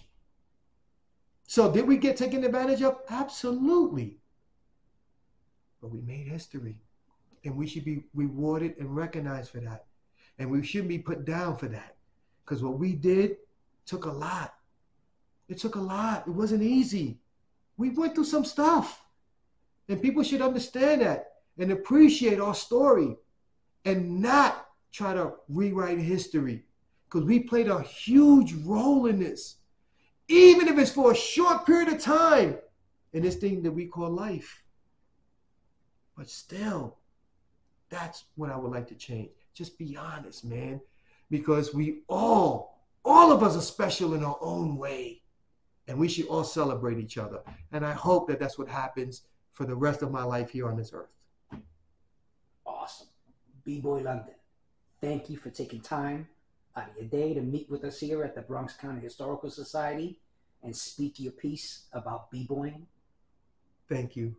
Really, thank you, man. This is like really cool. You know, again, it's been a long time since I really spoke out and poured out my heart and told people how I've really felt about a lot of things. And, you know, I just want to just try to make positive change because, like I said, life is already difficult, man. Let's not complicate it. Let's support each other. I support what you guys do here. I'm so fortunate and blessed to have met you. I'm glad that you're documenting all of the history in the Bronx because the Bronx really plays a special place in this world. And 10,000 years from now, they're going to talk about the Bronx. And part of that is because of us. And I'm proud to be a part of that, even if it's just for 5 seconds. I'm very proud of that. B-Boy London, New York City Breakers. Let's go, baby. You know what it is. Come on. Peace.